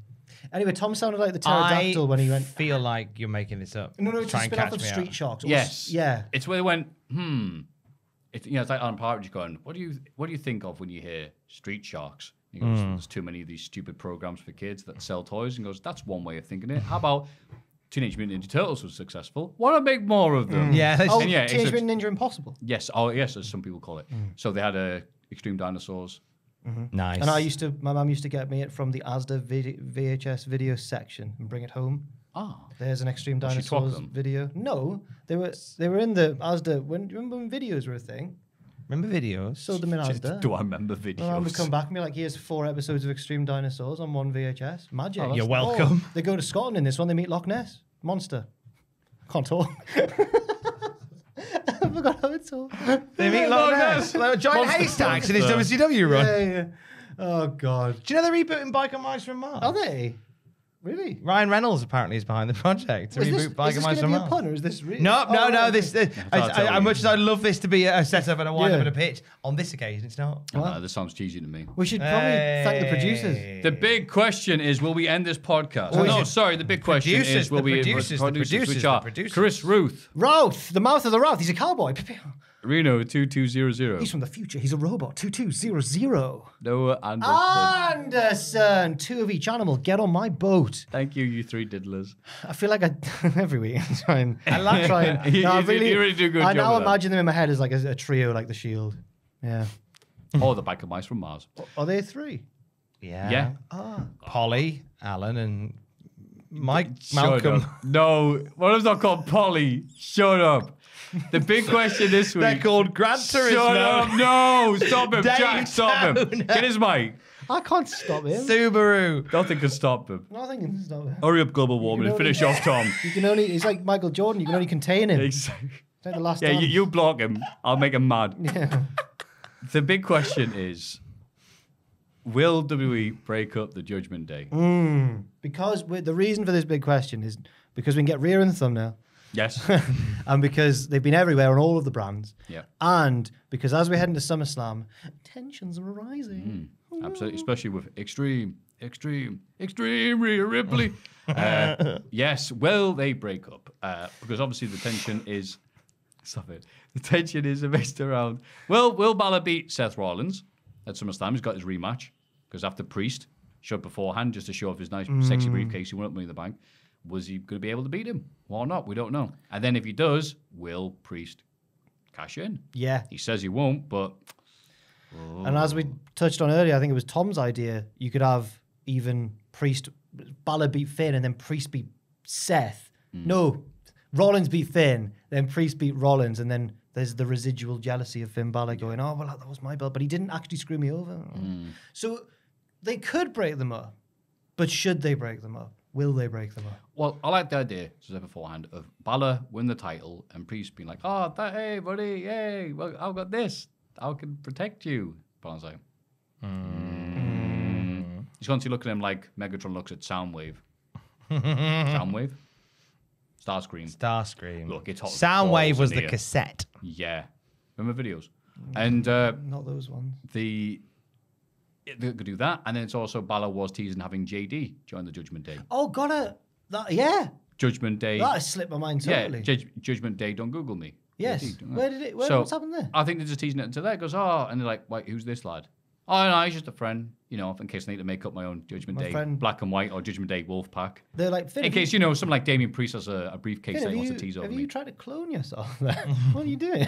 He's one of those failed clones, like in Alien Resurrection. So, yeah, I think we can do some stuff without just doing the big pop there and then, because there's not a lot else for Seth Rollins to be doing right now. I really want to see Finn as Professor Farnsworth and JD as Qbert. This is Qbert. I think that would be amazing because he's his clone, isn't he? Oh God. That was very Partridge. I don't think we split them for a while because they're doing such good at the moment. But then what's fascinating is obviously we've kind of got an out for Finn and Damien Priest. What about with Rhea and Dom? No. They'll be all right by themselves. Oh my God. Because at some point it has to happen at some point. They could go separate ways. But then the thing is, I don't see like Rhea being sympathetic babyface to Dom. Nor do I see Dom being sympathetic babyface to Rhea. I think when they want Rhea to be, but like way down the line, maybe there'll be Rhea who's the face because she's just so cool. Yeah, Rhea's the absolute star that bursts from the Judgment Day. And people have been waiting for Rhea to... It's like Dom's like... those people in America who have like a tiger as a pet. It's what's happened here. It's like you're just waiting for something bad to happen. Yeah. And I feel like something bad's going to happen. I'm not suggesting that relationships are akin to an owner and a pet. Oh, what have I done? No. Well, we know how dangerous Dom is. He's been ex-prison. That's right, yeah. I meant Dom's the tiger, yeah. Is there something maybe that comes in... Because the thing is, like, in some circumstances, there are many circumstances you would have it so, like, Dom loses a pivotal match when something goes wrong with Rhea, and then it's Dom screaming at Rhea about getting it wrong, and then but that doesn't work in this dynamic. It doesn't work. So, like, you'd have to have Rhea lose a key match because Dom screws up, and then you have them in the ring together, and Dom's quite apologetic, and Rhea goes, "Oh, sod this." And then levels him. Ooh. And that's how it goes. I thought the theme they've been trying to introduce is Rhea putting Dom in more and more matches. She often accepts challenges on his behalf. Yeah. Maybe at one point she does it too much. Yeah, Brock, Dom will have you. And then... That's a good way. Yeah, maybe not Brock. But I don't want to... I think they are going to leave. They'll leave the Judgment Day, but they'll still be together. Oh, really? They work too well. They do work wonderfully well. Not Thelma and Louise, who am I thinking of? I don't know. Bonnie and Clyde, there we go. They're both dying together. Yeah, right, yeah. Spoiler. So you think maybe the Judgment Day splits, but then we keep Bonnie and Clyde? Yeah, because... Marauding. That'd be a really good bit. So I was like, wait, I thought you were just pretending to be like him. And he's like, no, why would I do that? They're like, oh, really? Oh. I think they will... And he goes, why you went to him? And he goes, I think they will split, but it'll be like... Because now those reports that WWE are seeing them like a new bloodline. There'll be like a slow, torturous, dramatic, melodramatic, twisty-turny split. I'm here for it. Oh, yeah, 100%. Yeah. Or to get it more exciting thumbnail, if it does make sense, he goes, we need a new leader, one that isn't Balor. LA Knight. He doesn't fit. He doesn't fit the crowd. That's right. I'm now a goth. Yeah. Imagine him trying. Have you seen really badly trying to fit in. Have you seen the Mighty Boosh episode I've where been to Howard Hot tries to Topic, be a yeah. goth? He's like, went to a graveyard, Yeah. did a crap on a grave. Yeah. Saw a swan the other day, did a crap on it. There's one outcome that you Didn't could say do. crap, I can't It's a say. goth mix. LA Knight. Woo. There's one outcome you could do in which they go, right, Finn's gone. Damian Priest is gone doing his own thing. Bloodline's in tatters. We need somebody new. And like Rhea's like, you turn to your own. You turn to my your God, family. You turn to the clique. Buddy Murphy. No! A lot of screws would have to turn to make that happen. Do you think it would be funnier if not funnier? Because funny's because not the there's right thing. there's this overarching idea that the whole Dom and Rhea thing is happening because Buddy was getting on with Dom's sister. And there's a parallel there. Oh, that yeah. long term they could call back to that What and if go, it's like- you mess with my family, so I'm messing with your woman. What if it's like the Rumble, and Dom's being a real weasel and he's surviving and being sneaky and tipping people out, and Rhea's on the outside helping him. The next entrance, Buddy Murphy, and Dom's like, "Oh no, Buddy! what are you?" I'm sure Buddy's very happy in his current place of employment. I don't want to. Yeah, that's Yeah, it. yeah, I'm yeah, not yeah. for a second suggesting but that would be, That'd be if the amazing. screws turn in a certain way, that would be a hell of a way Yeah. to maybe. And also because he's doing the House of Black spooky stuff, he'd look good in the Judgment Day. Oh, he would. He'd look great. He looks great anyway. But I mean, in fairness, He's though, like a fantastic man. they're both cheating on other people. I mean, Rhea's got Dom and Buddy Murphy's clearly got Kenny Omega. I thought you were going to say Brody, but yeah. and Or Malachi Black. Maybe it's like a weird. Anyway. Right. Well, we've nailed it. Wow, look at all So- those three. So will interesting they? I think the scenarios. answer is yes, but not for Slowly. a while. And yeah, Slowly. a slow burn. It doesn't need to be happening anytime soon. You need just to drip feed it for a long, long time. If they did get LA Knight in, so that's right. It's Judgment Night. Yeah. Maybe Oh. if there's Judgment Night. Maybe if there's Give me the maybe if thumbnail. there's 50 Rhea Ripleys, Joel, just all over the thumbnail. They'll clone Rhea Ripley. Yes. They all just become Rhea Ripley. The Yeah. dodgiest looking thumbnail on Cultaholic History. What if Rhea Ripley usurps both Finn and Priest and is the one that beats Finn Balor? Yes, there we go. What if Rhea Ripley's in Fast and the Furious, the new film? She I fights know a Gran guy. Turismo. I know a guy that could do well in that film. I'm worried. Not yet, because everyone still loves it. But is Rhea approaching Poochie territory? No. No Oh, way. okay, fair enough. Absolutely Fair not. enough. Put Poochie in the thumbnail as well. Kids love The Simpsons. I've just been thinking about, since I mentioned Farnsworth, how he might be the funniest character in Futurama. No, I'm just thinking about it. Put that in the Zoidberg. thumbnail. Farnsworth in the Zoidberg, thumbnail. Yeah. I love that idiot. He's I crazy. broke yeah. your television. That's my joke. I'll kill you. How good. But That's bad, then you should feel bad. who's your favourite Futurama character? Fry. That's a very vanilla answer there, Joel. I mean, he is the main character. I like the main He is, yeah, he's good. Main but character it's- is a no, computer. But I think it's quite an original answer because no one says Fry. People say Bender or Fry, Farnsworth or Zoidberg. Fry is the glue of that show. I like Morbo. Speaking of glue, Nice. glue, the Nice, thing I we've been get that. sniffing on for the past hour and a half. Thank you very much for listening during another Thank you, fantastic everybody. wet episode of the Cultaholic Wrestling Podcast. I think it's the same lineup next week. Woohoo. So just a heads up. Oh, really? Fair enough. Same lineup next week. That's Sounds good. 3, I think, all Good together. times. Jack, what have you got for us until next week? All glory to the Hypnotoad. I've got there's a weirdest episode in the works. There's like a kind of a one-off video I did about the book, the Bloodline story, and what it means, what it shows us about Triple H's style of booking. It's a very one-off video, but that'll be out at some point as well. I'm not exactly sure when, but they're all in the works.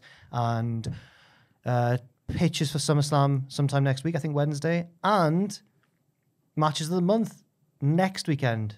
Wow. And Oh, Twitch every Wednesday with Owen. Jesus. Twitch, I know, twitch.tv/Cultaholic. God, Jack, you work almost as hard as mean- Tom. Would work next week. Okay, so in terms of what you can check out right now, a wonderful chat with Ilya Dragunov, which is on the podcast feed on Sunday. Myself and Maffew Gregg are on the podcast feed on Saturday with a brand old episode of the Cultaholic Classic Smackdown review. We are in a weird, murky territory. December 2001. Creative is absolutely bust post-invasion. It's a weird time. We're loving every minute of it. You can listening on the podcast feed, you can watch it on the Patreon as well, as you can the Cultaholic Classic Nitro review with myself and Sam Driver. Brand new episode of the Classic Raw review with myself and Jack Atkins. We're watching Mind Games. Mind Games. In Your House, Mind Games. It's a retro reaction on Monday. Is that good Shawn Michaels, man? Yeah. But with the bad ending. It's the good Shawn Michaels match and some other stuff. It's a really one match Mind show. Games plus EC Dub. Yeah. Matthew, That's it. And also, Heath, watch our video if you haven't done so already about the newest inductee to the Cultaholic Hall of Fame. Absolutely. The biggest, the best WWE superfan of all time in Heath. Thank you. Thank you very much to Heath for letting us treat you on your special day. Yes. And check out the video. Big fan of Heath. You will become one as well. What you got, Matthew? I'll be watching Heath, and then I'll be going, hey, new Botchmania's out. Hey! Weedy woo, weedy woo, Yeah, weedy yeah. woo. That's how it goes. That sort of stuff. I'll be going to Peterborough to see my mates. That's nothing to do with wrestling. Oh, I've only been there to change trains. Yeah, I thought Fraser I says... bought this one. I'm not happy with it. That's it. Cultaholic. Patreon.com/Cultaholic, Yeah. Hall of Fame, and mailbagcultaholic.com. Thank you very much, Jack, Tom, the magnificent Joel. Thank you. Crap Bubba Jack doesn't do anything anymore. We'll now look at this and say goodbye to you DDT. by singing DDT. By singing the Daytona theme. I'm glad you said that because I was going to do that anyway. 3, 2, 1. Daytona! Let's go away. Now go away. Love you, bye.